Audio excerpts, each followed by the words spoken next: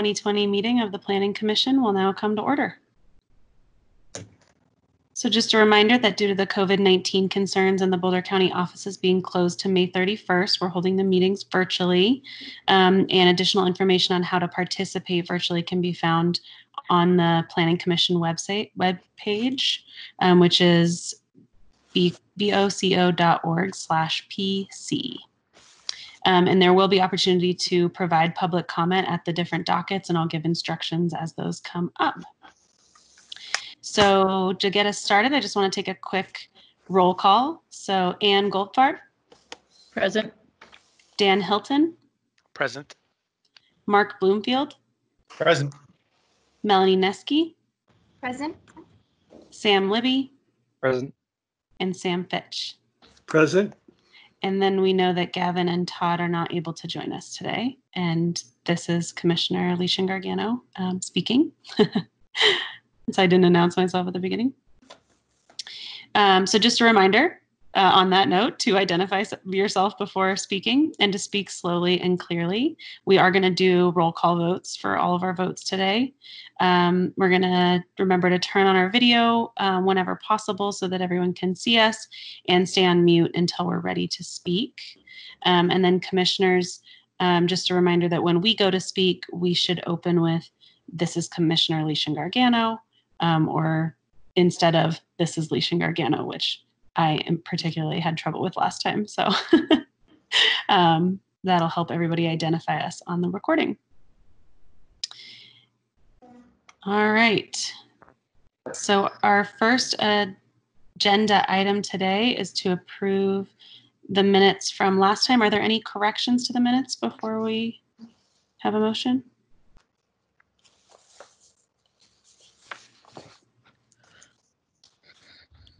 Or do we have a motion? Yeah, this is Sam Libby. I move that we approve the minutes from the April 15th meeting.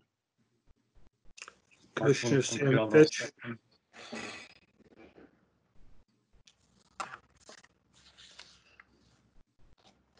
Do we have a second? Mark Bloomfield, I'll second. All right, I'm going to do a quick roll call again. So Mark Bloomfield. Aye. Sam Fitch. Aye. Alicia Gargano. Aye. Ann Goldfarb. Aye. Dan Hilton. Aye. Sam Libby. Aye. Melanie Neske. Aye. All right, motion passes. All right, we have, getting my agenda up in front of us today. Oops. I'm sorry, too many documents open here. We have 5 docket items today.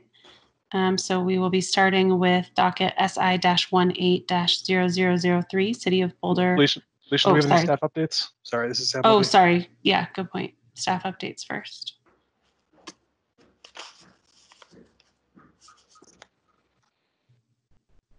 Started for nothing. Go ahead. That's okay. Maybe there aren't any. All right. If there are no staff updates, then we'll move to docket SI-18-0003, City of Boulder, Boulder Interceptor Sewer Relocation.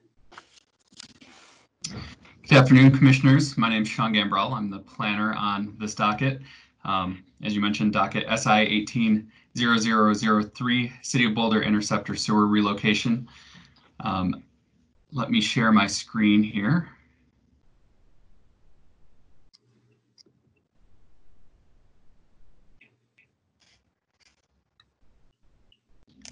Are you all seeing my presentation? Yes. Yes. Okay, excellent. So this is an area and activities of state interest review for the relocation and replacement of the City of Boulder Sewer Interceptor line. The project includes replacing an existing 42-inch diameter concrete pipe with a 54 to 66-inch pipe to increase capacity and relocate the line to areas less susceptible to flood damage and erosion. The pipe passes through a number of properties. I won't read all of these out to you, but you can read them here. Generally in the Valmont area of the county. Passes through several different zones, primarily the agricultural zone, but you can see some other industrial and other residential zones as well. And the applicant is Cole Sigmund from the city of Boulder. So just a vicinity map to show us where we're looking. The interceptor replacement will start here near the corner of Valmont Road and Butte Mill Road. And will extend up through the Sawhill Ponds and Walden Ponds properties up to the Water Resource Recovery Facility up on North 75th Street. We'll take a closer look at that in a moment. So just a quick overview of the interceptor. The sewer in the area was installed in the 1960s, included 2.35 miles of 42-inch diameter pipe made out of reinforced concrete. During the 2013 floods, part of this pipe was exposed and had to be rehabilitated. Subsequently, in the 2015 flood events, another portion of sewer line was washed out. So the city has an interest in relocating this line further from Boulder Creek. Currently, the operational status is a wet weather peak flow of 33 million gallons per day. And it's currently operating at 31.2 millions of gallons per day, so very close to capacity. City master planning anticipates flow rates to grow to around 55 million gallons per day. And with this replacement, the capacity would increase to 87 million gallons per day and should adequately convey the sewage from city build-out. Also, part of this proposal is to co-align a 6-inch pipe right in the same trench. It won't be put into use immediately, but will be there for future use for renewable biogas that is produced at the Water Resource Recovery Facility. Again, they're just placing that in the trench while they've got the ground open. That won't be put into use anytime in the particularly near future. Total length of improvement is about 2.4 linear miles of new interceptor. So here's the existing service area, the different pipes that run through the city. And you can see the area circled here is basically the project area. There's kind of two different things that will be happening. First, this section of the pipe will be abandoned in place and the new alignment will be put in if approved. This section of pipe that connects up with the 4 Mile Creek or 4 Mile Canyon Creek sewer will stay in service to convey the flows from this northern area of town and will be rehabilitated in place, lined with slip lining or some other method that doesn't require excavation. And so just a little closer look, this part will be retained, though this part will be abandoned in place here to the southwest. So here's a map showing the existing interceptor and the preferred route. There were many alternatives that were analyzed. This is the preferred route showed in orange here. The purple is the existing interceptor. And again, this red hash here just kind of shows the delineation between the area that will be maintained for the 4 Mile sewer and the area that will be abandoned in place. You can see we start down here by Valmont and Butte Mill and end here right in the southwest corner of the Water Resource Recovery Facility. As I said, the applicants considered a number of routes. These are the different segments they put together in various different configurations and analyzed what the best route may be for this new pipe. And here's just a kind of a look at their scoring methodology. Don't need to go into detail on this, but you can see a pretty robust alternatives analysis, and they did settle with this alignment number 25. This was not the highest scoring, though pretty close to the top score. And the reason some of these higher scoring alignments were not chosen was because of difficulty obtaining permanent property rights for the land where this pipe would go, for maintenance and other operational purposes. So just to get into our typical suite of maps here a little bit, just to talk about the environment of this, you can see in this dark line here is the new proposed alignment. You can see the area, of course, has many, many natural resources, including critical wildlife habitats, a lot of riparian area, a lot of wetland, and several other resource designations that need to be considered as we go through the criteria analysis. In terms of floodplain, no surprise, pretty much the entire western end of the alignment is within the floodplain, and some of the eastern end, and some of the western end as well.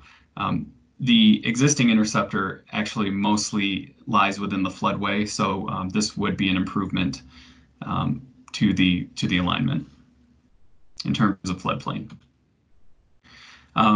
Also, there's some Preble's habitat in the area. Just wanted to point that out.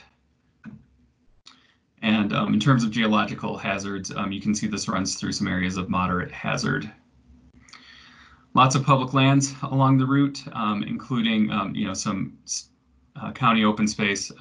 City open space over on the west side. This is the Sawhill Ponds area, and then we have the Walden Ponds area as well.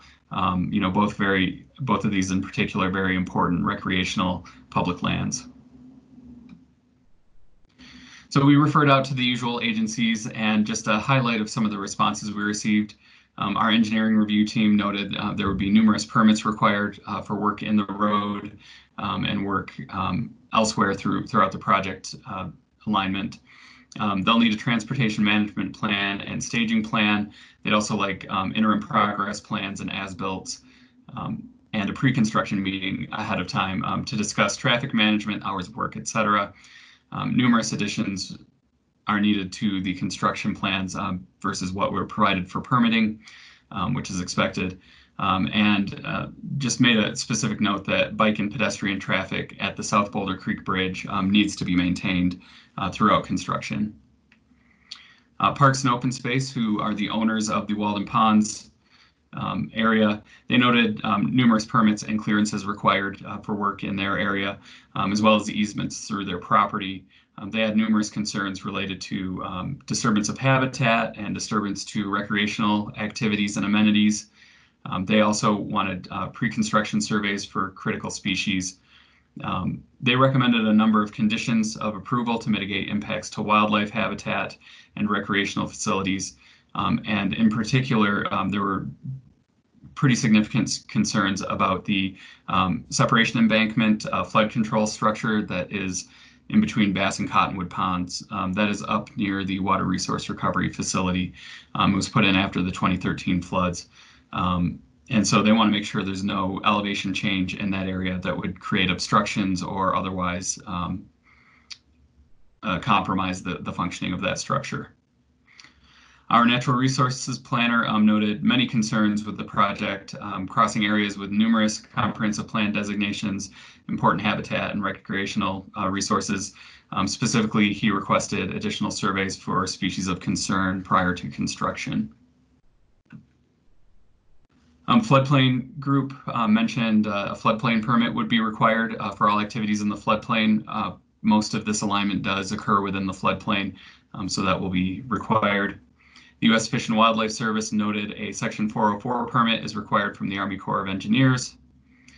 Boulder Rural Fire requested that road closures be minimized and disruptions to hydrant in the area also be minimized. Excel noted that they have nearby facilities, both gas and electrical, and that any activities within the rights of way will require approval. In terms of adjacent property owners, we actually only heard from one adjacent property owner.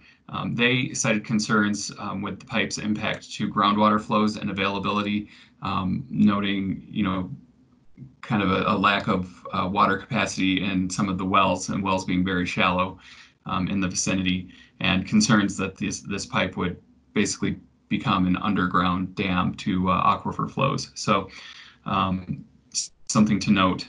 And then several agencies offered no response or indicated no conflict. So in terms of the review criteria, there's quite a number as we go through the 1041 review. I've pared this down just to the most relevant ones. There's still quite a few, so bear with me with these. So the first group we'll look at is in section 8511B. Criteria 1, the applicant has obtained or will obtain all property rights, permits, and approvals necessary for the proposal. And we'll put that in as a condition of approval for this project. Criteria 2, the applicant has the necessary expertise and financial capability to develop and operate the proposal. They state that this project has been anticipated since 2016 and has been worked into system budgets, and no increase in fees are anticipated as a result of this. They also have hired the expertise of a consultant, Burns & McDonnell, as well as using their own internal expertise. So, staff finds there's no concerns with financial capability or expertise. Criteria 5, this is when we get into specific impacts. So air quality is an impact that we reviewed the project against. No long-term impacts to air quality are anticipated from this. There will be localized impacts like dust and exhaust, et cetera, from construction. All of that will be handled through permitting through CDHPE. And we do recommend a dust mitigation plan as a condition of approval for the project. Visual quality is another area where we reviewed for impacts. So the new pipe will be located underground, and significant visual impacts will be temporary.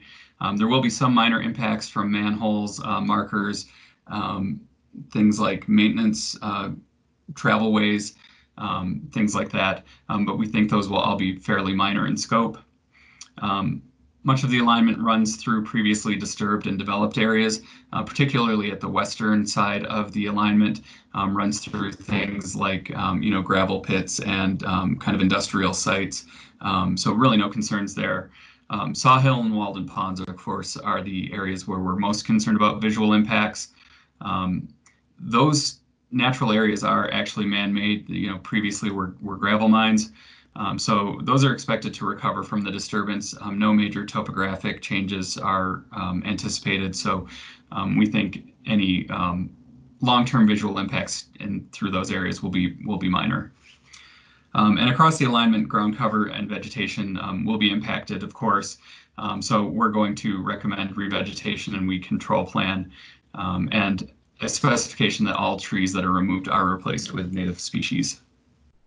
In terms of surface water quality, that's another impact we look at. Here is the different criteria that we're supposed to review. I'll give you just a second to look over those.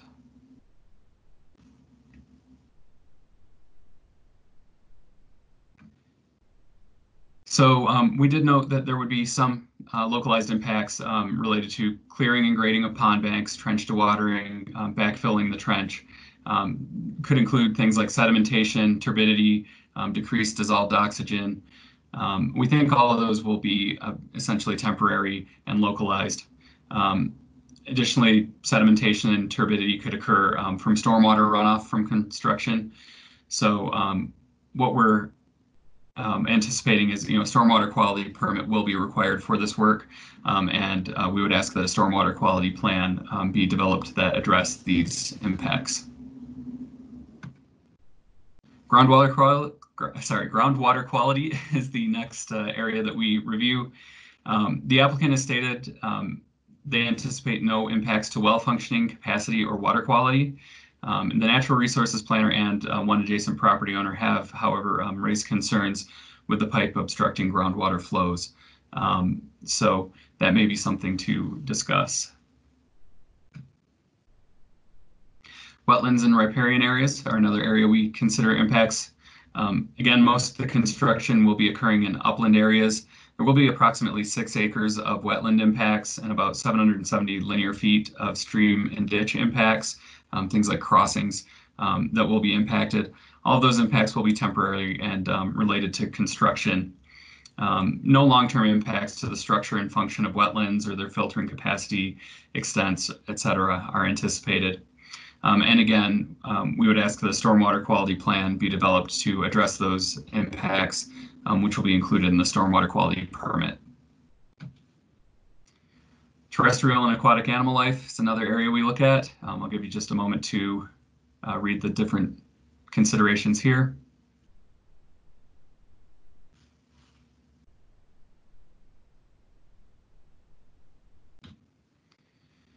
So the applicant did some wildlife surveys in 2017, 2019, and had some scheduled for 2020. And they note that most of the impacts are in upland areas. The potential upland impacts would be habitat loss, some wildlife mortality and displacement. Potential aquatic impacts would be related to sedimentation and spilled materials. The impacts are expected to be minor, localized, and temporary. There shouldn't be any long-term impacts to critical habitat or species composition throughout the project. Further, they're scheduling construction during the winter to reduce impacts to wildlife. And just to reduce these impacts further, staff is recommending a condition of approval that staging and stockpiling locations be approved by the county prior to construction. Terrestrial and aquatic plant life is the next area that we review. Again, surveys were conducted in 2017 and scheduled for 2020. There will be some local disturbance to vegetation. Potential aquatic vegetative impacts will be related to sedimentation and spilled materials. No long-term impacts to the composition or functioning of vegetative communities is anticipated from this. And as before, a revegetation plan and weed management plan that addresses these issues is recommended. Soils and geologic conditions. The applicant has stated that the project won't significantly change topography, drainage patterns, or other characteristics of geology in the area. If the topography near the Bass Pond, Cottonwood Pond flood repair project will be changed, we recommend a condition of approval that the applicant provide topographic plans of those changes and comply with any mitigation measures that Parks and Open Space would require of them. And as before, a stormwater quality permit, which will include a stormwater quality plan, will be required. Criteria 6, a proposal will not have a significant adverse effect on the quality or quantity of recreational opportunities and experience. The recreational activities at Walden Ponds and Sawhill Ponds will both be impacted during construction. Those impacts will be temporary and will move as the construction of the pipe progresses. And are scheduled to occur in winter when recreational use is reduced. So the impacts won't be severe. It won't be that one whole area will be closed down. There will be other areas of both properties that can be used while construction is going on. We would just ask that the applicant clearly identify those areas that will be closed with signage and make sure that that's very clear to users of the site who may be there at the same time as construction is occurring. Criteria 8, the proposal or its associated transmission system will not create blight or cause other nuisance factors. There will be noise and odors from construction, just necessarily. That will all be regulated through the utility construction permit through the county. So, criteria 13. For those applications which the director has required information on the environmental impacts and costs of alternatives, the proposal represents the least damaging alternative of reasonable cost. So the applicant did a detailed analysis of 29 unique routes. The selected route is not the least impactful, but balances the environmental impacts with costs and impacts to things like traffic and emergency services. Staff would prefer an alignment utilizing the nearby RTD right-of-way. However, the applicant has stated that RTD has been unwilling to grant permanent rights to this property, so it's really unfeasible for them to be able to locate the pipe there. The preferred alternative primarily traverses previously disrupted areas, and all impacts are expected to be minor, localized, and temporary. And then under section 8.511K, additional standards for development in flood hazard areas. Development shall preserve the integrity of the flood hazard area by not altering or impacting it in a way that is likely to pose significant threat to public health or safety or to property. So the interceptor will be located entirely below grade, will not alter the floodplain in any significant way. The alignment is located actually further from the floodway than the current alignment, which I think reduces risk both to the infrastructure as well as general flood risk. And again, we would just recommend a condition of approval that it not impact the functioning of the Bass Pond and Cottonwood Pond flood repair structure or alter the topography. And if it does, that the applicant would comply with any mitigation requests from the Parks and Open Space staff. And then a floodplain development is required because much of this development will be happening in the floodplain. So staff's recommendation, based on the analysis summarized here and detailed in the staff report, we recommend that the Planning Commission recommend that the Board of County Commissioners conditionally approve Docket SI 180003, City of Boulder Interceptor Sewer Relocation, subject to the conditions detailed in the staff report. There are 54 of them. I do have them on subsequent slides if we want to discuss those, but I won't read through those individually. And that's what I have. Thank you. Thank you. What questions do you have?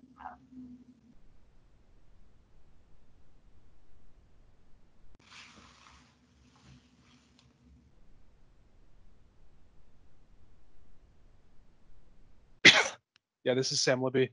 I had a question on one of the conditions, number 15, which relates to the work hours on the site. So I just wanted to ask, those seem relatively short to me, knowing that the majority of the construction is not actually on traveled roadways, but is on private or non-traveled property. Just wondering if that's a standard set of hours or there's a way to extend that. Just knowing that a lot of the impacts you described are primarily during the construction period. Is there anything you could do to shorten that would probably reduce that overall period? Yeah, so actually I talked to the applicant a little bit about that. Exactly to your point that the longer the hours can be for construction, the shorter the overall duration of construction. I did speak with our engineering staff. This is primarily related to impacts to the transportation system, but they noted as well construction that's outside of the right-of-way will still likely have things like trucks entering and leaving, et cetera. So they were pretty firm in this time period. We could modify this condition to say something like, no trucks or, other transportation impacts would be outside of those hours, something like that. Is there any limitation on the days of the week in here? They did not indicate that. So yeah, none are included at this point. Certainly happy to entertain. Well, then there's still, this is Commissioner Leishman Gargano, and then there would still be room for the county engineer to approve alterations. So like if school is still remote when this starts, just throwing that out, right? Like they could go till 4 or. Correct. Yeah. I mean, this is, unless explicitly approved by the county engineer. So there is that clause in there that allows that to be modified, a little more informally. Okay, thank you.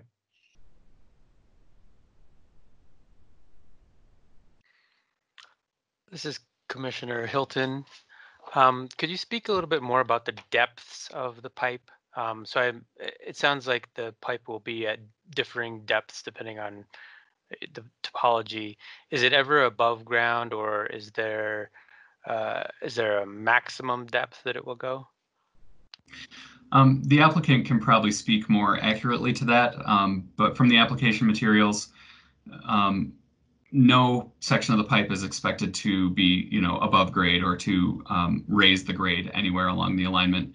I think in general, they were in the vicinity of maybe 6 to 7 feet below grade, but again, that does vary, and I would ask that the applicant speak to that. Thank you.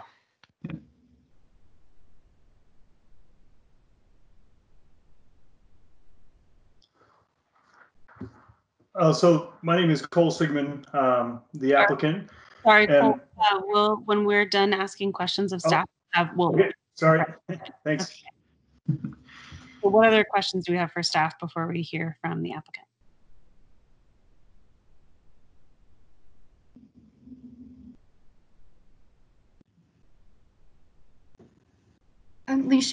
This is Commissioner Melanie Neske. It looks like in the chat, the engineering staff said they're here to explain more about work hours.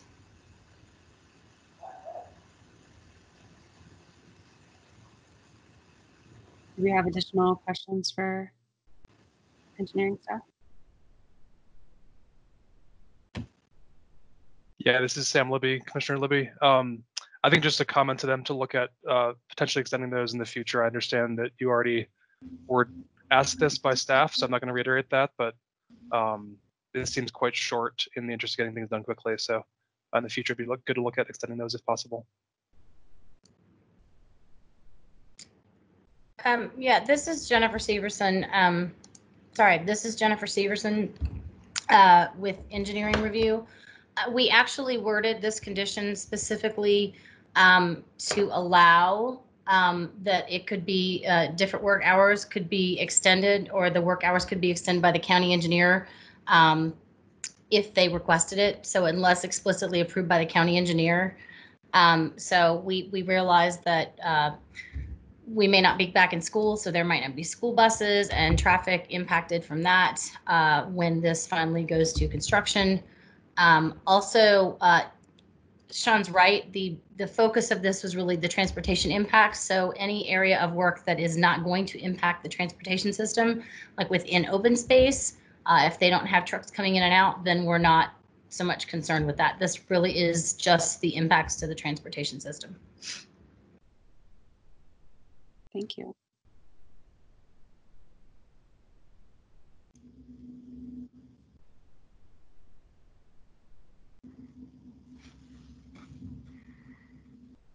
Other questions for staff?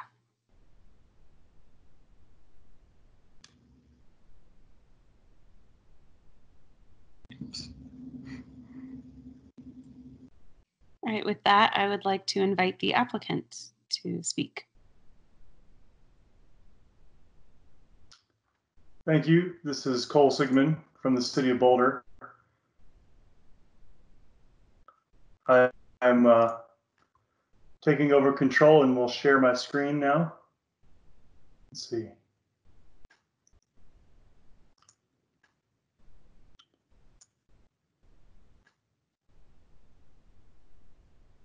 Can everyone see the presentation? No.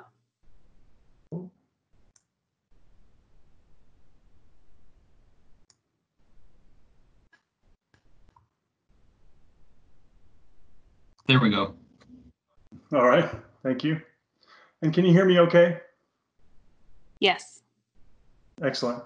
So I'm present and will be presenting. I want to also mention that following the presentation, there'll be another chance for questions. And I have our engineer, Burns and McDonald. They have 3 folks on their team who are participating. And also in attendance is the principal engineer for utilities at the city of Boulder, Douglas Sullivan. So we should be prepared to answer a number of questions. And but hopefully the presentation will answer many of them. I wanted to start by saying that I'm really impressed with the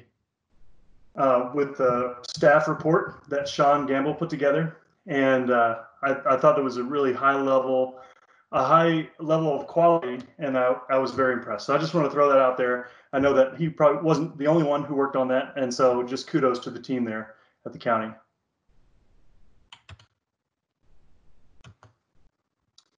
So an overview of the presentation, I'll give background on the project, and then focus on the project drivers so that everybody can understand really why this is so important. I'd like to touch on a few additional points on the alternatives analysis. Sean did a good job of covering it already. And then I've got a few detailed slides on what have been considered critical project elements in the staff report. So So this project supports the City of Boulder's wastewater collection system. We own and maintain 368 miles of pipeline. That's about 10,000 manholes. It conveys wastewater from homes and businesses to the water resource recovery facility located at 75th and J, and that facility discharges clean water back into Boulder Creek. The master plan update in 2016 identified 4 of what we call Tier 1 or highest priority capital projects. The main Interceptor realignment project is one. There are 3 others in various stages of planning and design. One going into construction is Goose Creek, that will be constructed later this year. Baseline and Foothills is slated for next year. And then the Arapahoe trunk line replacement is going to be combined with the transportation project out, possibly even 10 years. These target increased wet weather capacity. So project drivers are capacity, condition, and flood vulnerability. And I want to touch on each of these. The collection system as a whole conveys water during dry weather flows sufficiently. There's sufficient capacity for dry weather flows. And it's only during wet weather flows that we really see big issues. The temperature plot that you're looking at on the right here it displays the impacts, the projected impacts of a 25-year storm event. And that's our target level of service. Just like a green light, red light, and yellow light in transportation, the red indicates areas where there are issues. And so you can see that the Interceptor is shown here all in red because it's too full at the 25-year flow. Now, just a point of clarification, this system does not intentionally convey stormwater flows. So some systems are what are called combined systems. This is not combined, it's a sanitary sewer system, but through what we call rainfall-derived inflow and infiltration, rainfall events do seep into our collection system, and there is groundwater impact into the collection system as well. And so it's those rain events that really cause issues. What happens when the capacity is reached? Well, water goes to the path of least resistance. Many times that's manholes. So these are some very visual examples of what manholes can look like. This is the storm, the flood of September 2013 in the area around the southern terminus of this project. We won't show pictures of people's basements in the city of Boulder, but there were many, many basements that also experienced the same issue. I'll move on to conditions. So this pipe has been in service for 50 years. It's a concrete pipe, which was very common in the 60s and on into the 80s. Reinforced concrete pipe has rebar in it, and that's what you see here in this photo. The pipe is corroding from the inside out, and what you can see is a rebar cage that's exposed. In some places, the rebar cage that's exposed is actually the second layer of rebar. And so even if we weren't upsizing this infrastructure, we would need to replace it or dramatically rehabilitate this asset. It's at the end of its useful life, and for this reason, the project is a very high priority for the city. And for this reason, I'm especially thankful for everyone for allowing this process to move forward, even in with these remote requirements. The third project driver is the risk of washout. And washout is a term that's used to describe when floodwaters basically break a pipe or dismember a pipe. In these cases, luckily that didn't happen, but it came very close to happening. So on the left, this manhole was washed over in the September 2013 flood. It was subsequently reinforced. The creek was diverted back to its banks, and that pipe exists today as our existing 42-inch Interceptor. On the right, that was another rain event in May of 2015. Again, Boulder Creek left its banks and washed over and dangerously close to an area of our existing Interceptor. In this case, it was over excavated, and on the right you can see where they are reinforcing the pipe with concrete. So the project that we end up with here is our main interceptor realignment. The figure on the right shows a purple line and a gold line. Those are the same as in Sean's photos. The purple line is our existing interceptor, and the gold line is the new proposed alignment. You can see that the purple line is very close to Boulder Creek and South Boulder Creek, basically all the way from Butte Mill to the plant. It'll be, I won't read all these bullets, but yeah, each of these is about 2.5 miles long. This results in a total project cost of $48 million. This is not the most economically, it's not the lowest cost option. And so just wanted to point out that our alternatives analysis was qualitative and costs were brought in at a later date once an alignment was chosen. Right now, the construction is slated from 2022 to 2024. The original alternatives analysis included sort of 4 alternative alignments to the existing interceptor. So just to give a little bit of history, this 1041 was submitted previously, but did not make it to the hearing previously. So this is the first time we've been at a planning commission hearing. The northern alignment, as we called it, this shows this blue line. And in general, this was a favored alternative. Part of the reason why it was a favored alternative is because it conveyed the 4-mile trunk sewer that comes in from the north. Because there were some issues with that alignment, both with the creek crossing, with Poor Farm Fort Chambers property, which is approximately right here, having significant cultural, historical value, in addition to ecological value, and a private property here, we were not able to make that work.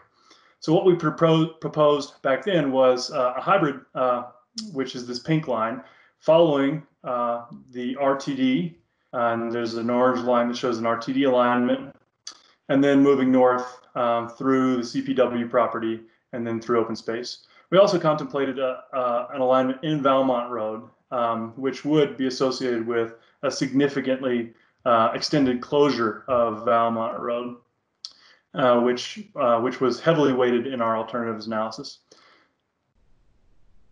This next slide shows the 4-mile trunk sewer coming in from the north, which was not shown in that previous figure. There's also this lateral that comes in from an area east of Boulder Airport.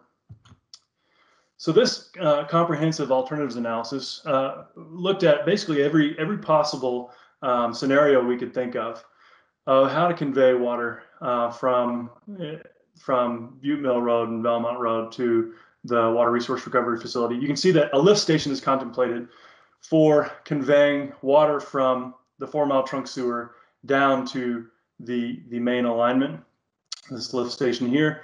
We also considered a pipe that may do the same thing. The lift station has a very high, not only cost, but also risk, and is an additional piece of infrastructure that uses energy, requires maintenance, and we have one lift station in our entire system, and it's nice that we found an alternative to that. The alternative to that is this, what we call node R in this alternatives analysis, but retaining the existing alignment with rehabilitation and reinforcement against floodwaters. And that'll convey this 4-mile trunk sewer flow, which is about 25% of the flow, the total flow. So the proposed alternatives is shown here. And so just a more detailed look of these 2 options. I wanted to make a note about capacity. So in Sean's presentation, he mentioned the number 87 million gallons a day. So our master plan design included 72.5 million gallons a day as the max flow into max hourly flow into the water resource recovery facility. That includes about 25%, or 25% of that comes from the north, from Gun Barrel to trunk sewers or interceptors that come in from north there. And it also includes the 4-mile trunk sewer flow.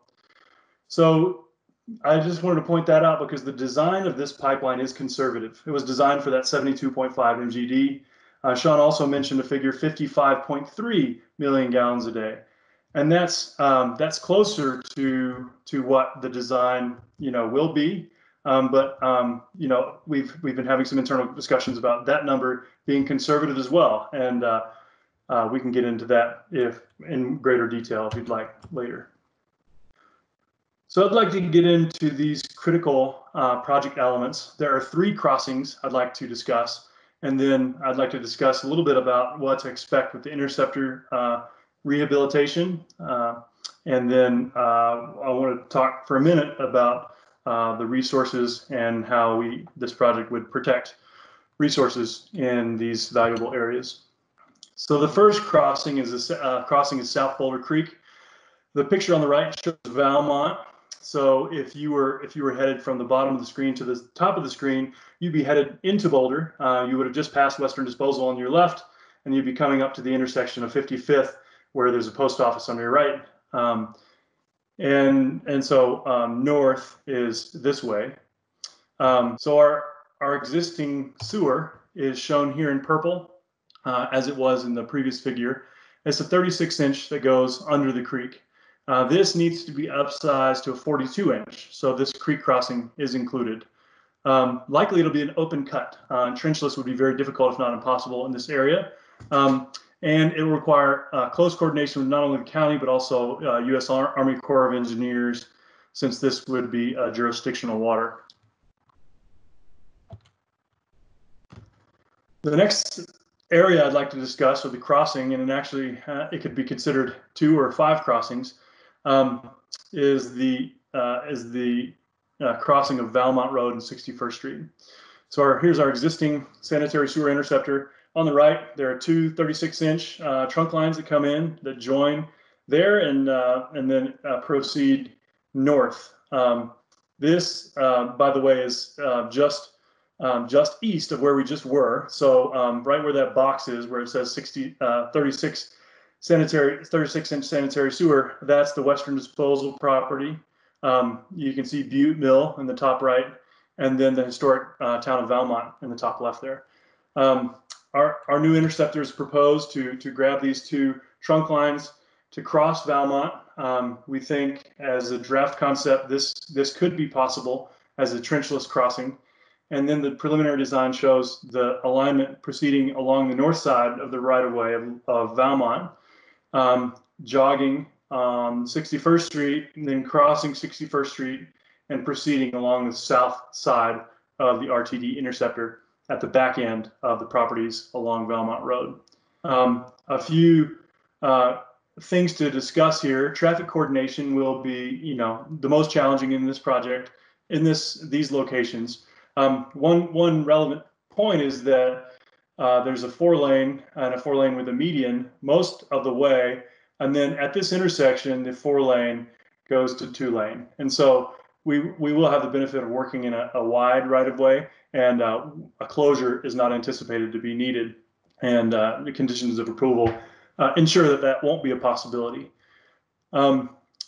We've heard a concern from neighbors in this area about the hydrology. We can get into that. We can get into that discussion as needed. But again, just to restate, our hydrogeologists on this project do not anticipate any impacts to groundwater in this area, to the shallow wells that do exist in this neighborhood here.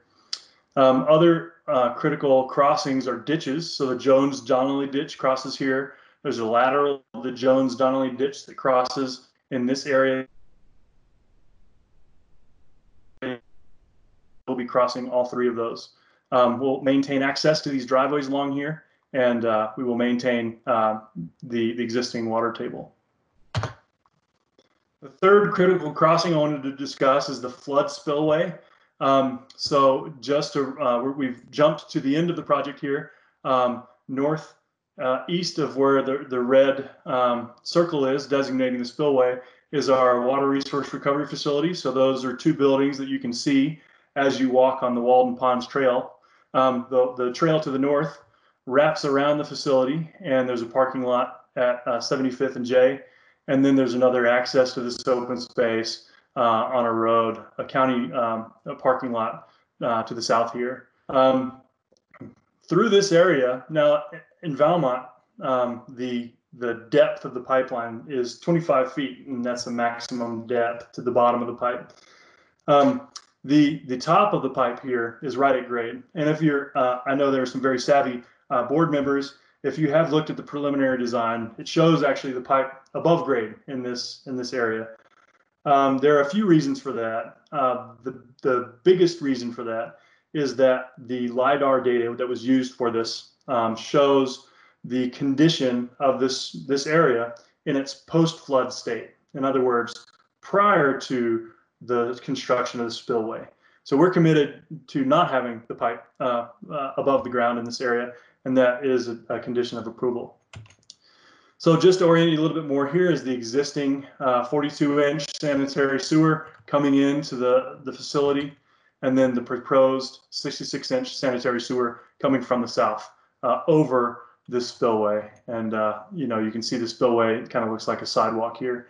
You know, the critical aspect of this will be not only maintaining the existing grade so that you know, we can maintain the existing flood passing capability of this structure, but to also maintain the hydraulic connection between ponds. I spoke to the irrigation or the ditch specialist at Boulder County, and she is aware of a ditch through here that actually the conveyance is blocked on the east side. So, you know, we'll be working closely with the county staff to make sure that this is reinstated and that there's another ditch crossing to the south. So that's the spillways. So moving to the existing interceptor and the excellent staff report, one issue that I wanted to just point out was that it stated that there won't be any surface impacts to slip lining. And I just wanted to show a couple pictures of slip lining to be clear about the excavation that we're talking about. And so on the left, there's an HDPE line being installed. I think this is in Westminster. This is being installed as sort of in a slip line fashion. And you can just sort of see the size of that hole there. This will look a lot like if we line this existing interceptor with an 18-inch HDPE line, which is one option. On the right, this is 36-inch, what we call GRP pipe. A lot of people just call it Hobos pipe by its brand name. And this is being inserted into a 42-inch pipe. And so that'll be look a lot like what we have at our project. This is a project in Albuquerque and was shared with us by AUI constructors. These are 20-foot sticks. So this is a stick, and the excavation houses this box, and the stick of pipe is placed into the box and then pushed into place and stabbed into the next pipe over by some heavy equipment. And so in that way, you can replace or rehabilitate a very long section of pipe with just a small excavation. I'd like to address wetland and wildlife resources. This is a very rich area. I would like to read through these. We anticipate 6.02 acres of wetland impacts. This is critical wildlife area 25 in the Boulder County Comprehensive Plan, and high biodiversity area 27. The Lady's Tresses orchid may exist in this area, so we'll be surveyed for that. Has not been found. As Sean mentioned, Preble's meadow jumping mouse habitat is in this area. There's a riparian habitat connector, Boulder Creek floodplain, and associated uplands. There's bald eagle, not on the project site or within distance of the project site, but it is winter range for a bald eagle. A bald eagle exists from view from the plant, but it's east of the plant. Mule deer are also in here in the summer and winter. This is a picture within the open space. So there are multiple ways that the project will address these impacts and protect the critical wildlife habitat. One of them is that we're going to be required to construct in the winter. And so wintertime construction, mid-October to mid-March, is not going to be fun, but there are a few reasons that were pushed into there. Raptors, so there's an osprey nest in the CPW property. That's actually, it's a state-owned property that the city of Boulder has a management lease on. and there are ditch crossings, and in general, the wildlife is just less active in the winter. I want to also highlight permitting and coordination with federal agencies. So the U.S. Army Corps of Engineers refers us to the U.S. Fish and Wildlife Service. They administer the Endangered Species Act. So we'll be very, very careful and follow all the rules there. We'll construct within marked easements. We'll have a robust stormwater protection plan. We'll follow recommendations from all landowners, including City of Boulder Open Space and CPW and Boulder County Open Space on reseeding and reclamation of disturbed areas, noxious weed and aquatic nuisance species control measures, fencing and covering of open space areas to protect wildlife. And then there'll be an environmental resource specialist on site to survey for wildlife and monitor construction activities. Just two more slides here, and I just wanted to show and illustrate a couple projects where restoration has been successful. This is a Carter Lake pipeline project. It's significant to show this picture now because this project was just completed earlier this spring and is delivering water to the City of Boulder 63rd Street Water Treatment Facility. You can see the open cut construction on the left here, and about a year later on the right, the only evidence of that was these marker posts. This is a complicated, complex permitting project that illustrates the possibility of getting a monumental project through with some important planning. The other example is an example I have from Burns McDonnell from a water pipeline project in Gillette, Wyoming. Again, on the left, open cut construction, and on the right, approximately 1 year later, after revegetation and restoration. With that, as I said, I'm happy to answer questions. I also have some staff that have other areas of expertise than my own. Just briefly, I'll show. This is the area of, this is a photo of the CPW property and an old gravel road where the project is proposed. This photo shows the corner of the Water Resource Recovery Facility, Walden Ponds, Saw Hill Ponds, Valmont View. This is the Keeter property. And then a photo of the facility where this water will end up. Thank you. What questions do we have?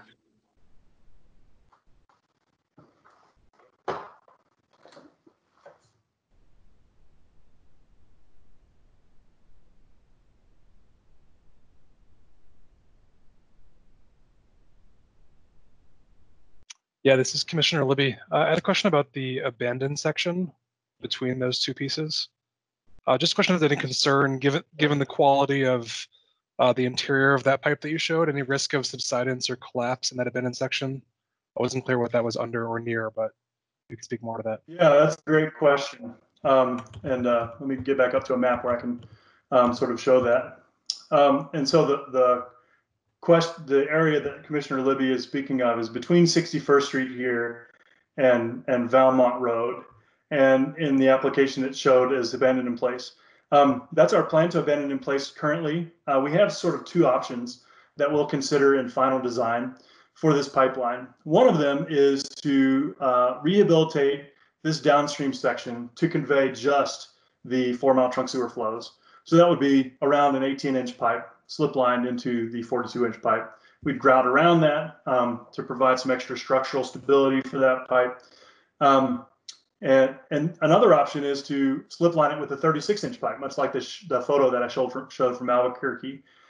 Now, if we slip line with 36-inch, that would give us the opportunity to have a junction structure in here to divert flow to this old interceptor,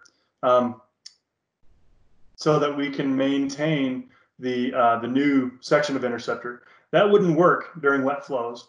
And we want to be careful not to operate both at the same time during wet flows, which would overwhelm the plant for sure.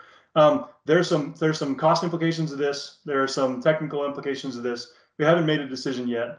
If we do end up going with an 18-inch here and couldn't possibly reuse this section of pipe, then we would abandon and remove sections that are adjacent to the creek as conditioned in the conditions of approval. We may also elect to rehabilitate this section. I'll mention that a significant section from about here all the way to 61st Street is already rehabilitated. So it's already that new GRP pipe. And that was based on a breach that occurred in 2015 where the pipe was washed over and exposed close to 61st Street. So some of it's already done. We may end up doing the rest of it. We may not. I hope that answers your question. It does. Thank you. This is Commissioner Bloomfield. When you say abandoned in place, is that, I mean, do you do anything to like fill it in or anything like that? Or is it just literally you just maybe cap off the ends? I think there is a condition of approval that addresses what we need to do in the vicinity of Boulder Creek, which is remove the pipe. But the sections that are deemed appropriate to abandon in place, we would fill the ends with, for example, CLSM or concrete slurry. There's an example of that that's going to occur later this year on our Goose Creek Interceptor project, where we're abandoning our existing interceptor in place, and there's not much reason to remove that pipe. It's on our own land, and it would just create more impact and more cost to remove it. Is there any I'll mention the manholes. The manholes are removed at grade. The cones removed. The manholes are filled, and so there's no evidence of the abandoned pipe at grade. Is there any concern of collapse, you know, in 50 years or something? If there is, then it would be reinforced or removed. Okay.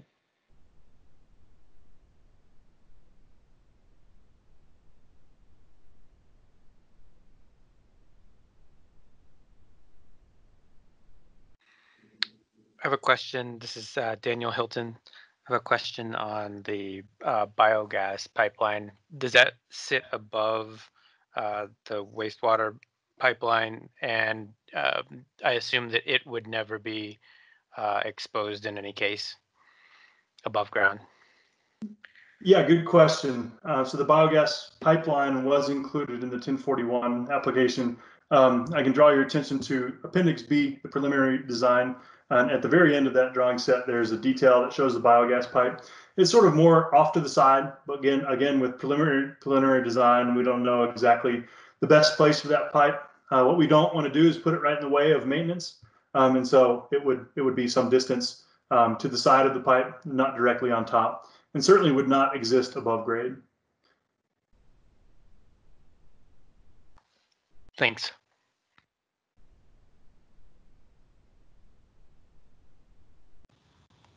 This is Commissioner Neske.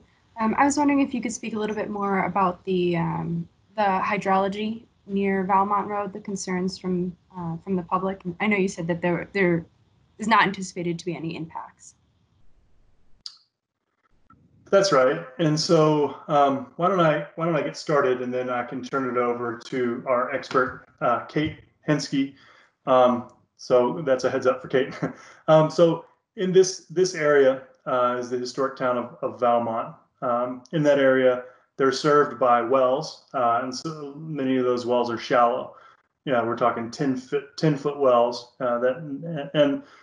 While the city has infrastructure that runs through there are planning documents like the Boulder County Comprehensive Plan and the Boulder Valley Comprehensive Plan that designate this area as Area 3. If you're familiar with that designation, we can't offer services in this area, and so their principal water source is these wells, and so they are concerned. So the pipe, generally it'll run under Boulder Creek and then along Valmont. Maybe I should flip down to something that's not an outdated photo or a figure. With the pipe, the new pipe going in down here, this is Valmont Butte. And so there's, a big shelf associated with Valmont Butte. The pipe will be in the road sort of by this geologic shelf. And you might imagine that the water that fills the water table would be populated by South Boulder Creek and Boulder Creek, which converge at this point right here, south of Pit D, as it's called, and then continue. So the groundwater table in here won't be impacted by the pipe that's down in Valmont. With that very high level explanation, I'll turn it over to Kate Henske. Are you there, Kate? Yes. Oops. Good afternoon, commissioners, and thank you. I thought that Cole did a great job just explaining it. I just wanted to make a point that I'm not an expert in groundwater, but I did speak with people within our firm who have a much better handle on this than I do. And the groundwater will still be able to flow. We'll have bedding around the pipe so that water can get through, and it won't cause an issue to the existing wells, even though they are shallow. So the groundwater will still get through. And I might add to that, a concern that was not expressed officially, but was expressed to us through other avenues from the ditch company and users of the ditch water in this area, was that the pipeline would convey ditch water underground. And there is an engineering block to that happening, and it's called cutoff walls. So cutoff walls are planned. You might imagine these being installed perpendicular to the pipe, so they allow water to flow past the pipe, but not they prevent this sort of new gravel pipeline as being a conveyance for groundwater that would deplete ditch resources and have other groundwater impacts. Thanks, Kate.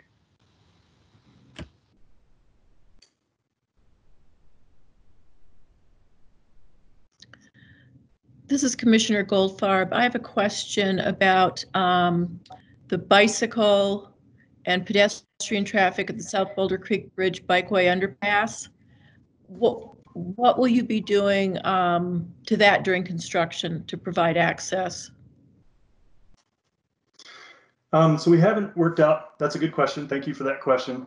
We haven't worked out exact transportation measures and transportation control, but we'll be working with Boulder County Transportation on that. We frequently temporarily redirect bicycle traffic as part of our transportation mitigation with large projects like these, and we would include those details in our transportation permit. So we are aware of the need for bicycle traffic in that area, and we'll provide an alternate option when the existing one under the creek there is not available, to make sure that bikers can safely cross. I want to, while you mentioned bicycles, there have been a number of questions in general on other bicycle infrastructure. So there is a City of Boulder and Boulder County collaborative. I want to say condition 4 covers the bicycle traffic diversion. I was going to add that there's a trail planned from that area, sort of this has been called the Trail to Nowhere, right at that South Boulder Creek crossing here. The trail ends. There's a continuation of that that's planned to 61st Street, and it's going to be along the RTD right-of-way. They were able to obtain a temporary use permit from RTD, and that was available to us too, the temporary use permit for a pipeline.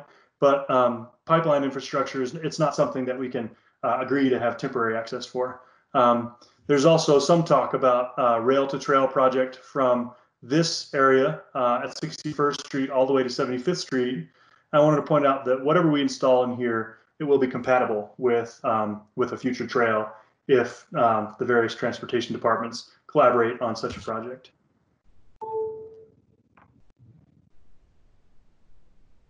Thank you.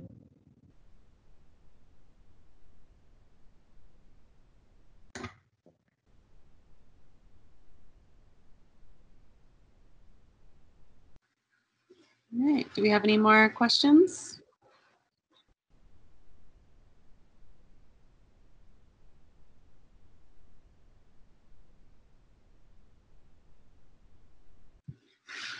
Okay, with that, I'm going to give some instructions on how to do public comment. Sorry, there's background noise over here. And then we will open for that. So any member of the public will have a chance to speak, even if you didn't sign up from the homepage beforehand. We are going to let anybody who signed up in advance speak first. And then we can take anybody who signs up here in person. So if you join by computer, you can sign up by submitting your first name, last name, address, and the docket number in the chat box. Or if you're on your phone, you can unmute yourself with *6 and just state your name and desire to speak so that we can get you on the list, and then we'll go in the order that we receive those. So when it's your turn to speak, you'll unmute yourself by either clicking the microphone button if you're on your computer or *6 if you're on your phone. And staff will have a timing system set up, and you'll get a warning when you have 30 seconds remaining. Please don't submit any comments or questions in the chat box. The chat box is really just for signing up. It's not for any other purpose. Just a reminder to direct all questions and comments to the board, not to anybody else on the call. As you know, when we're in person, you would face us and speak to us to do the same. My kid's having fun in the background. And then I can direct any questions that arise during the hearing appropriately. All right. Leishan, this is Richard Hackett, staff. I just wanted to let you know we don't have a 30-second warning for the end of the 3-minute comment period, but at the end of the 3 minutes, there will be a audible alarm that I'll use, and it'll sound like this.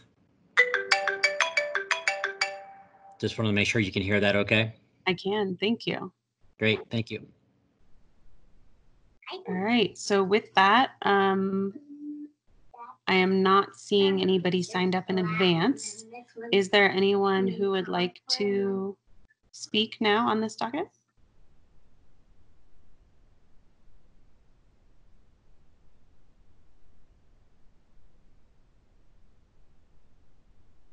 I don't see any in the chat or hear any.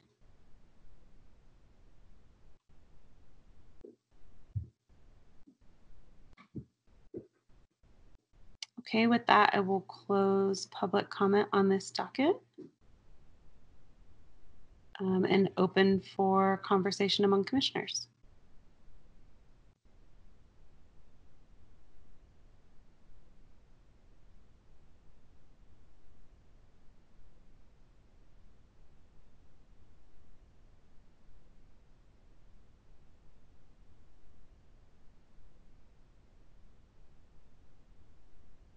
Or if no, oh, go ahead. Yes, Commissioner Willoughby. Just to, I guess, present my thoughts on that. So I would say, obviously, a very complicated presentation and plan here. I think well presented and clearly looked at a lot of different alternatives. I think the scoring seems reasonable for that. And I've thought about a lot of the different externalities here. So there's a lot of conditions there that I think protect the various values that we're looking for in the review. And I'm supportive of the application as it stands.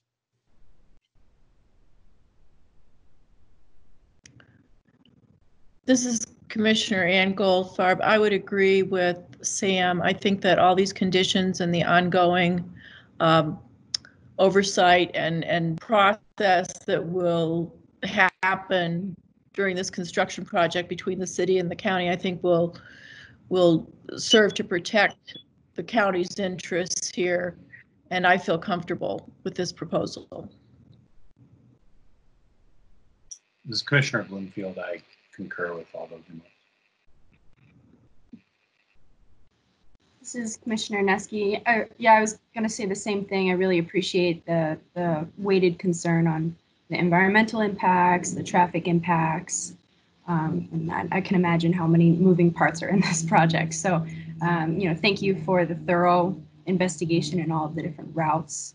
And I think staff did a really good job in putting together all of the conditions that address our concerns. Yeah. This is Commissioner Gargano. I definitely echo those sentiments. And, it was any concern I had while I was reading through the packet, and then I'd go through and see the conditions and just how wonderfully they covered everything. So There are a lot of them, but I think that they are appropriate.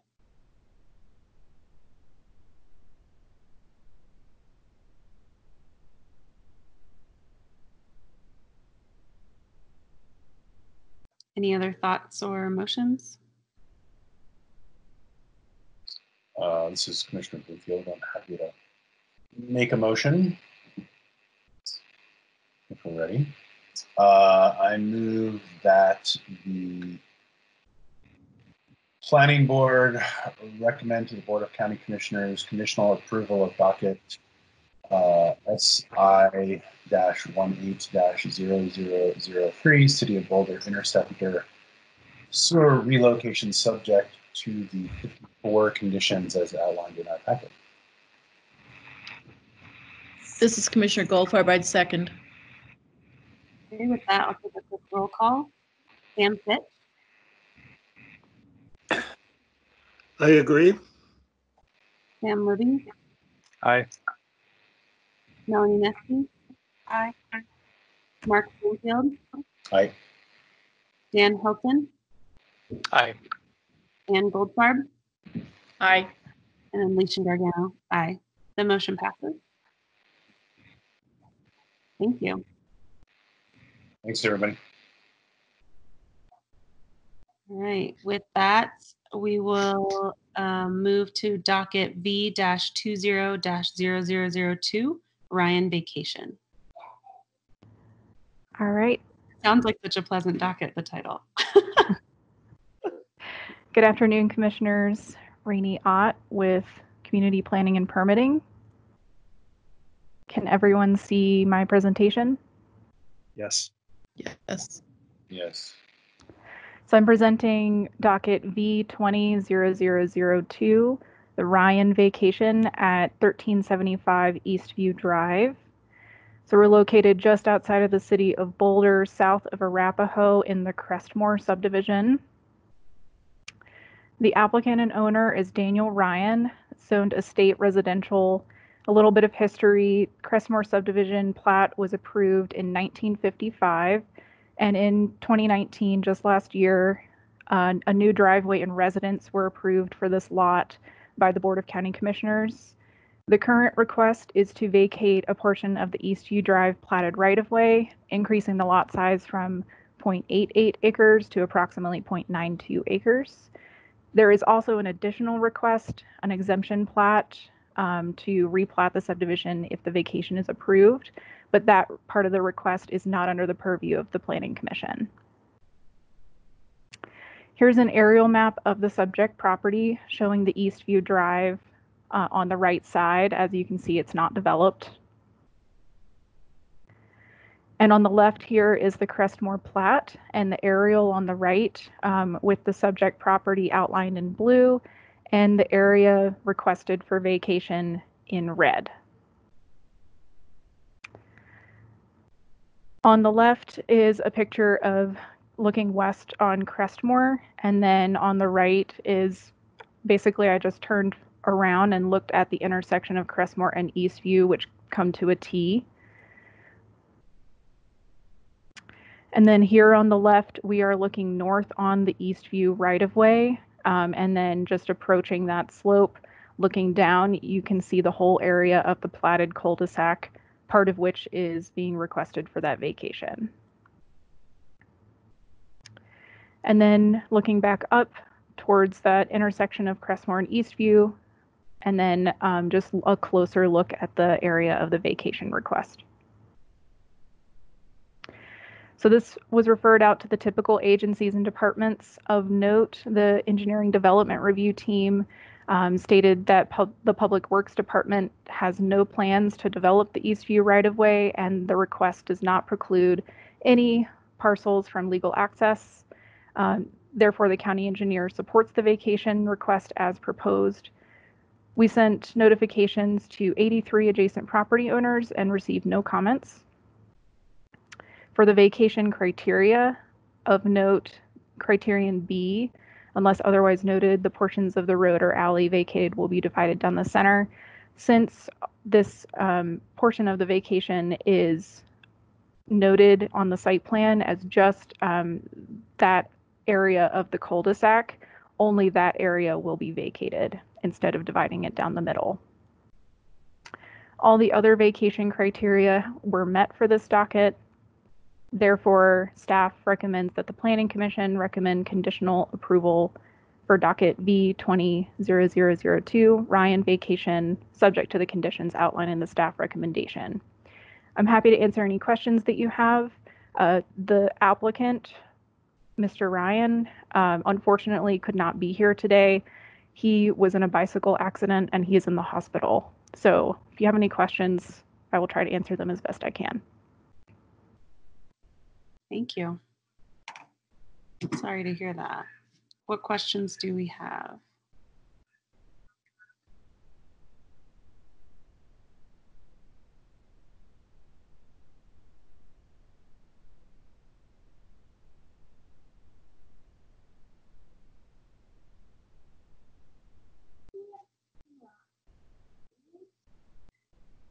Okay, not hearing any questions. I'll just open for discussion among, oh no, we have public comment first. So no presentation from the applicant. I will quickly repeat public comment. So just a reminder, there's nobody signed up previously. If you'd like to sign up now to speak on this docket, please post your name and address in the chat. Or if you are on the phone, you can press *6 and let us know your name and that you'd like to speak. We'll do the 3-minute timer with a buzzer at the end. And just a reminder not to ask questions in the chat box and to address the board members directly. So I'll wait a couple seconds to see if anybody wants to sign up.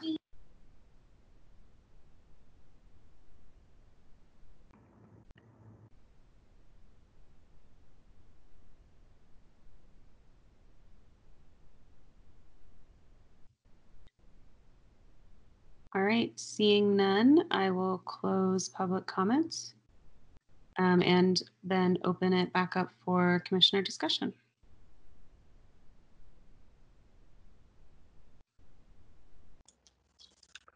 So, Commissioner Fitch, I would move that the Planning Commission recommend that the Board of County Commissioners conditionally approve docket V200002 Ryan Vacation with the stated 3 conditions. Do we have any additional discussion or a second?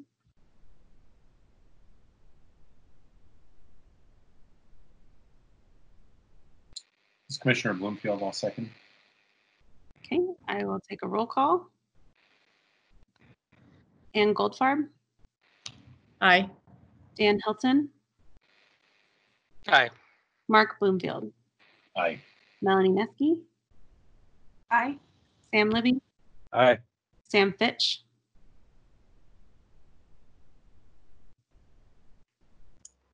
Aye. Leishan Gargano, aye. The motion passes. Thank you. All right, with that, I will open docket V-20-0003, the Walter Vacation. Rainey Ott again.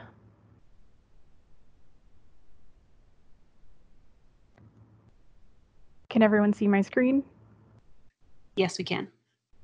Okay. So I'm presenting the docket V20-0003, the Walter Vacation at 350 Gold Run, 351 and 391 Grove Street, and then another parcel that's identified as 0 Hill Street. So that we are located in the Gold Hill town site up in the mountains.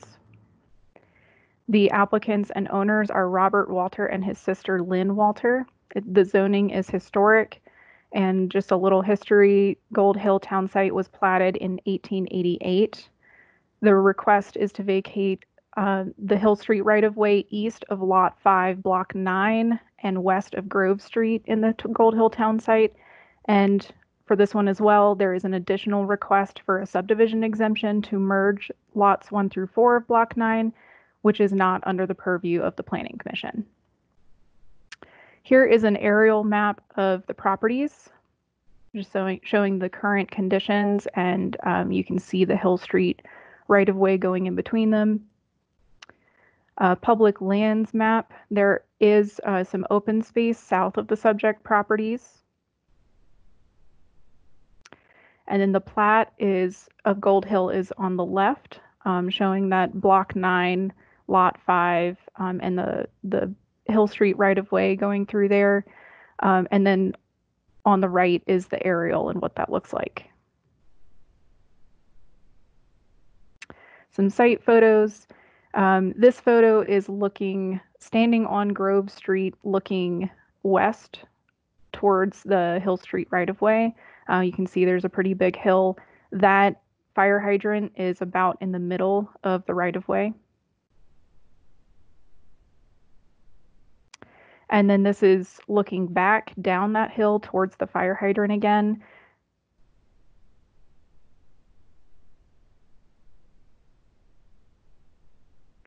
And here we are looking north on the Hill Street right-of-way with that little barn over to the left and the residence to the right.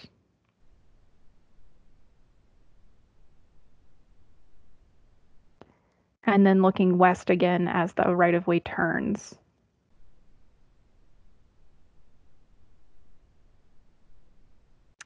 So this was referred out to the typical agencies and departments as well.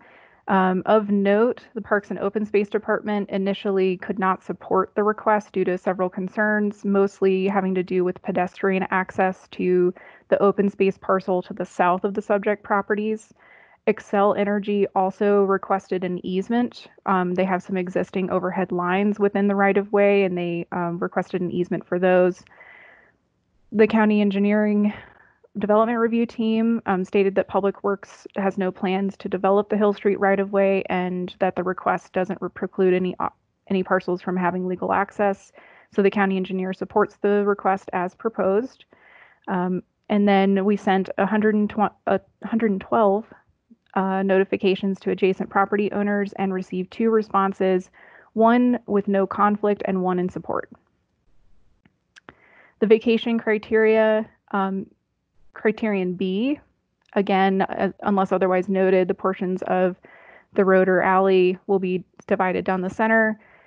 Here, staff is recommending the establishment of a 10-foot wide utility and pedestrian easement along the former center line of the Hill Street right-of-way to address concerns from Xcel and Parks and Open Space.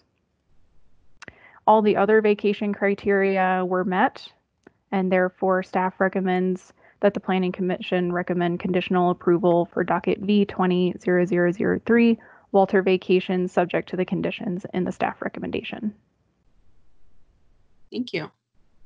What questions do we have?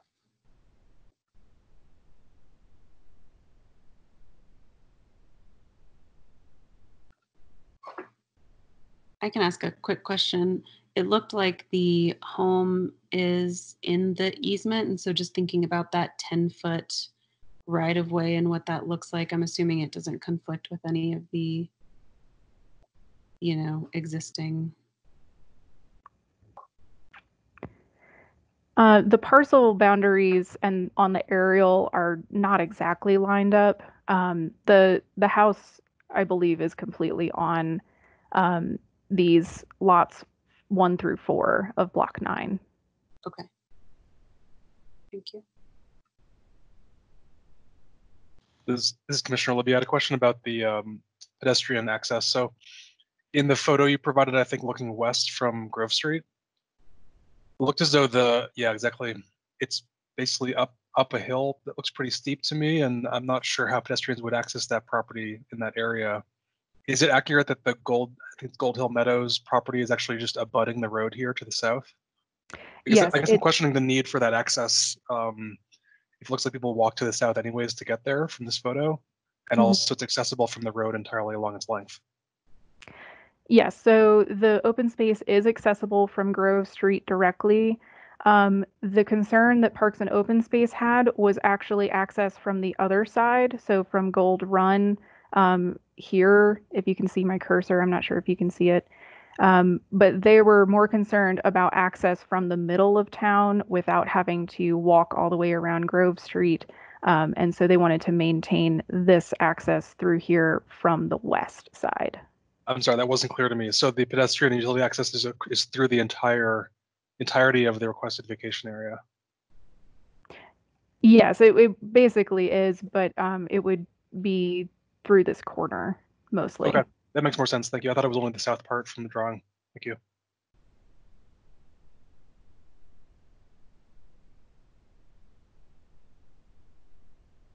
And then is the fire hydrant outside of the vacation?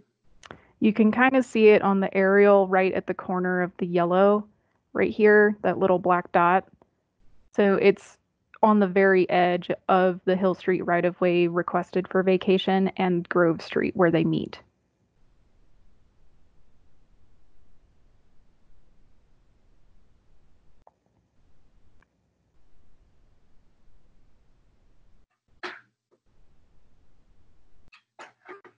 What other questions do we have?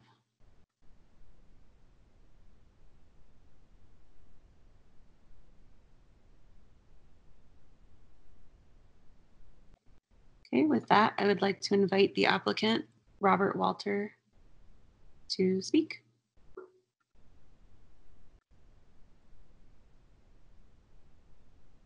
Thank you, Rainey. Can you hear me all right? Yes, we can. Like we've talked about on the phone, you know, I've agreed to grant an easement to Excel, although I think they already have one since the wire's already there from the pole to my house. And as far as pedestrian access into the meadow, I definitely will approve access that way.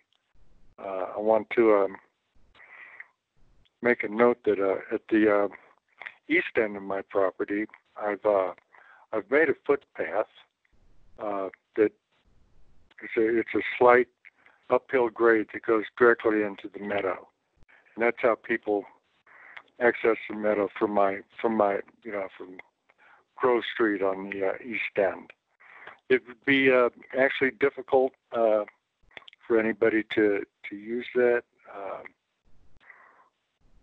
from the back of my house, but I'll grant the easement anyway. There's another way into the meadow. It's from Hill Street at the top of the meadow. There's a well-worn path up there that goes around the meadow, and it can go into the meadow. It goes all the way around to the cemetery, and that's a very real popular dog walking path, or just a walking path. There's, you know, tens, you know, up to 50 people a day are using that. But yeah,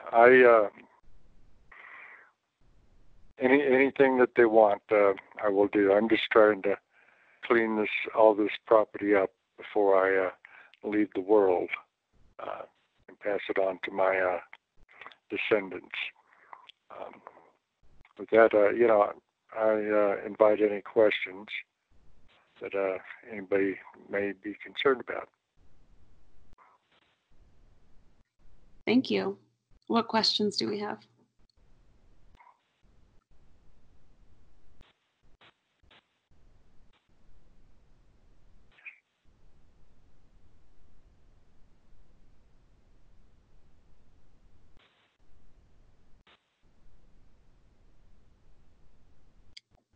Okay, hearing none, I will give the instructions for public comment again.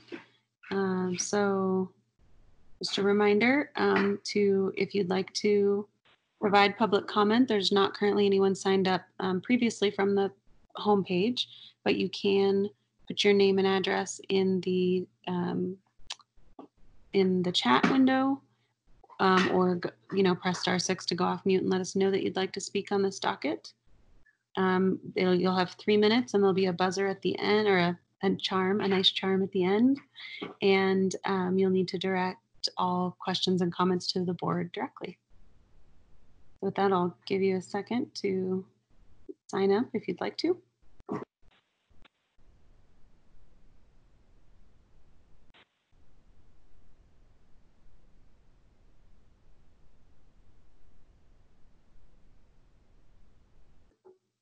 Okay, seeing and hearing none, I will close public comment and open for discussion among commissioners.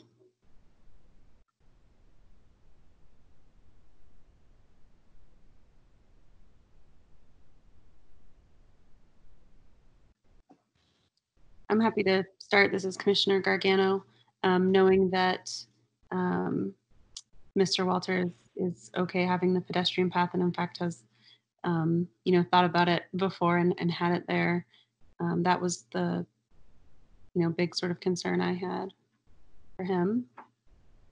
Otherwise, I think it looks good. Yeah, this is Commissioner Neske. I agree. It sounds like a good compromise to make sure you still have that utility access and pedestrian access if necessary, but no concerns. Glad to hear there's a good compromise.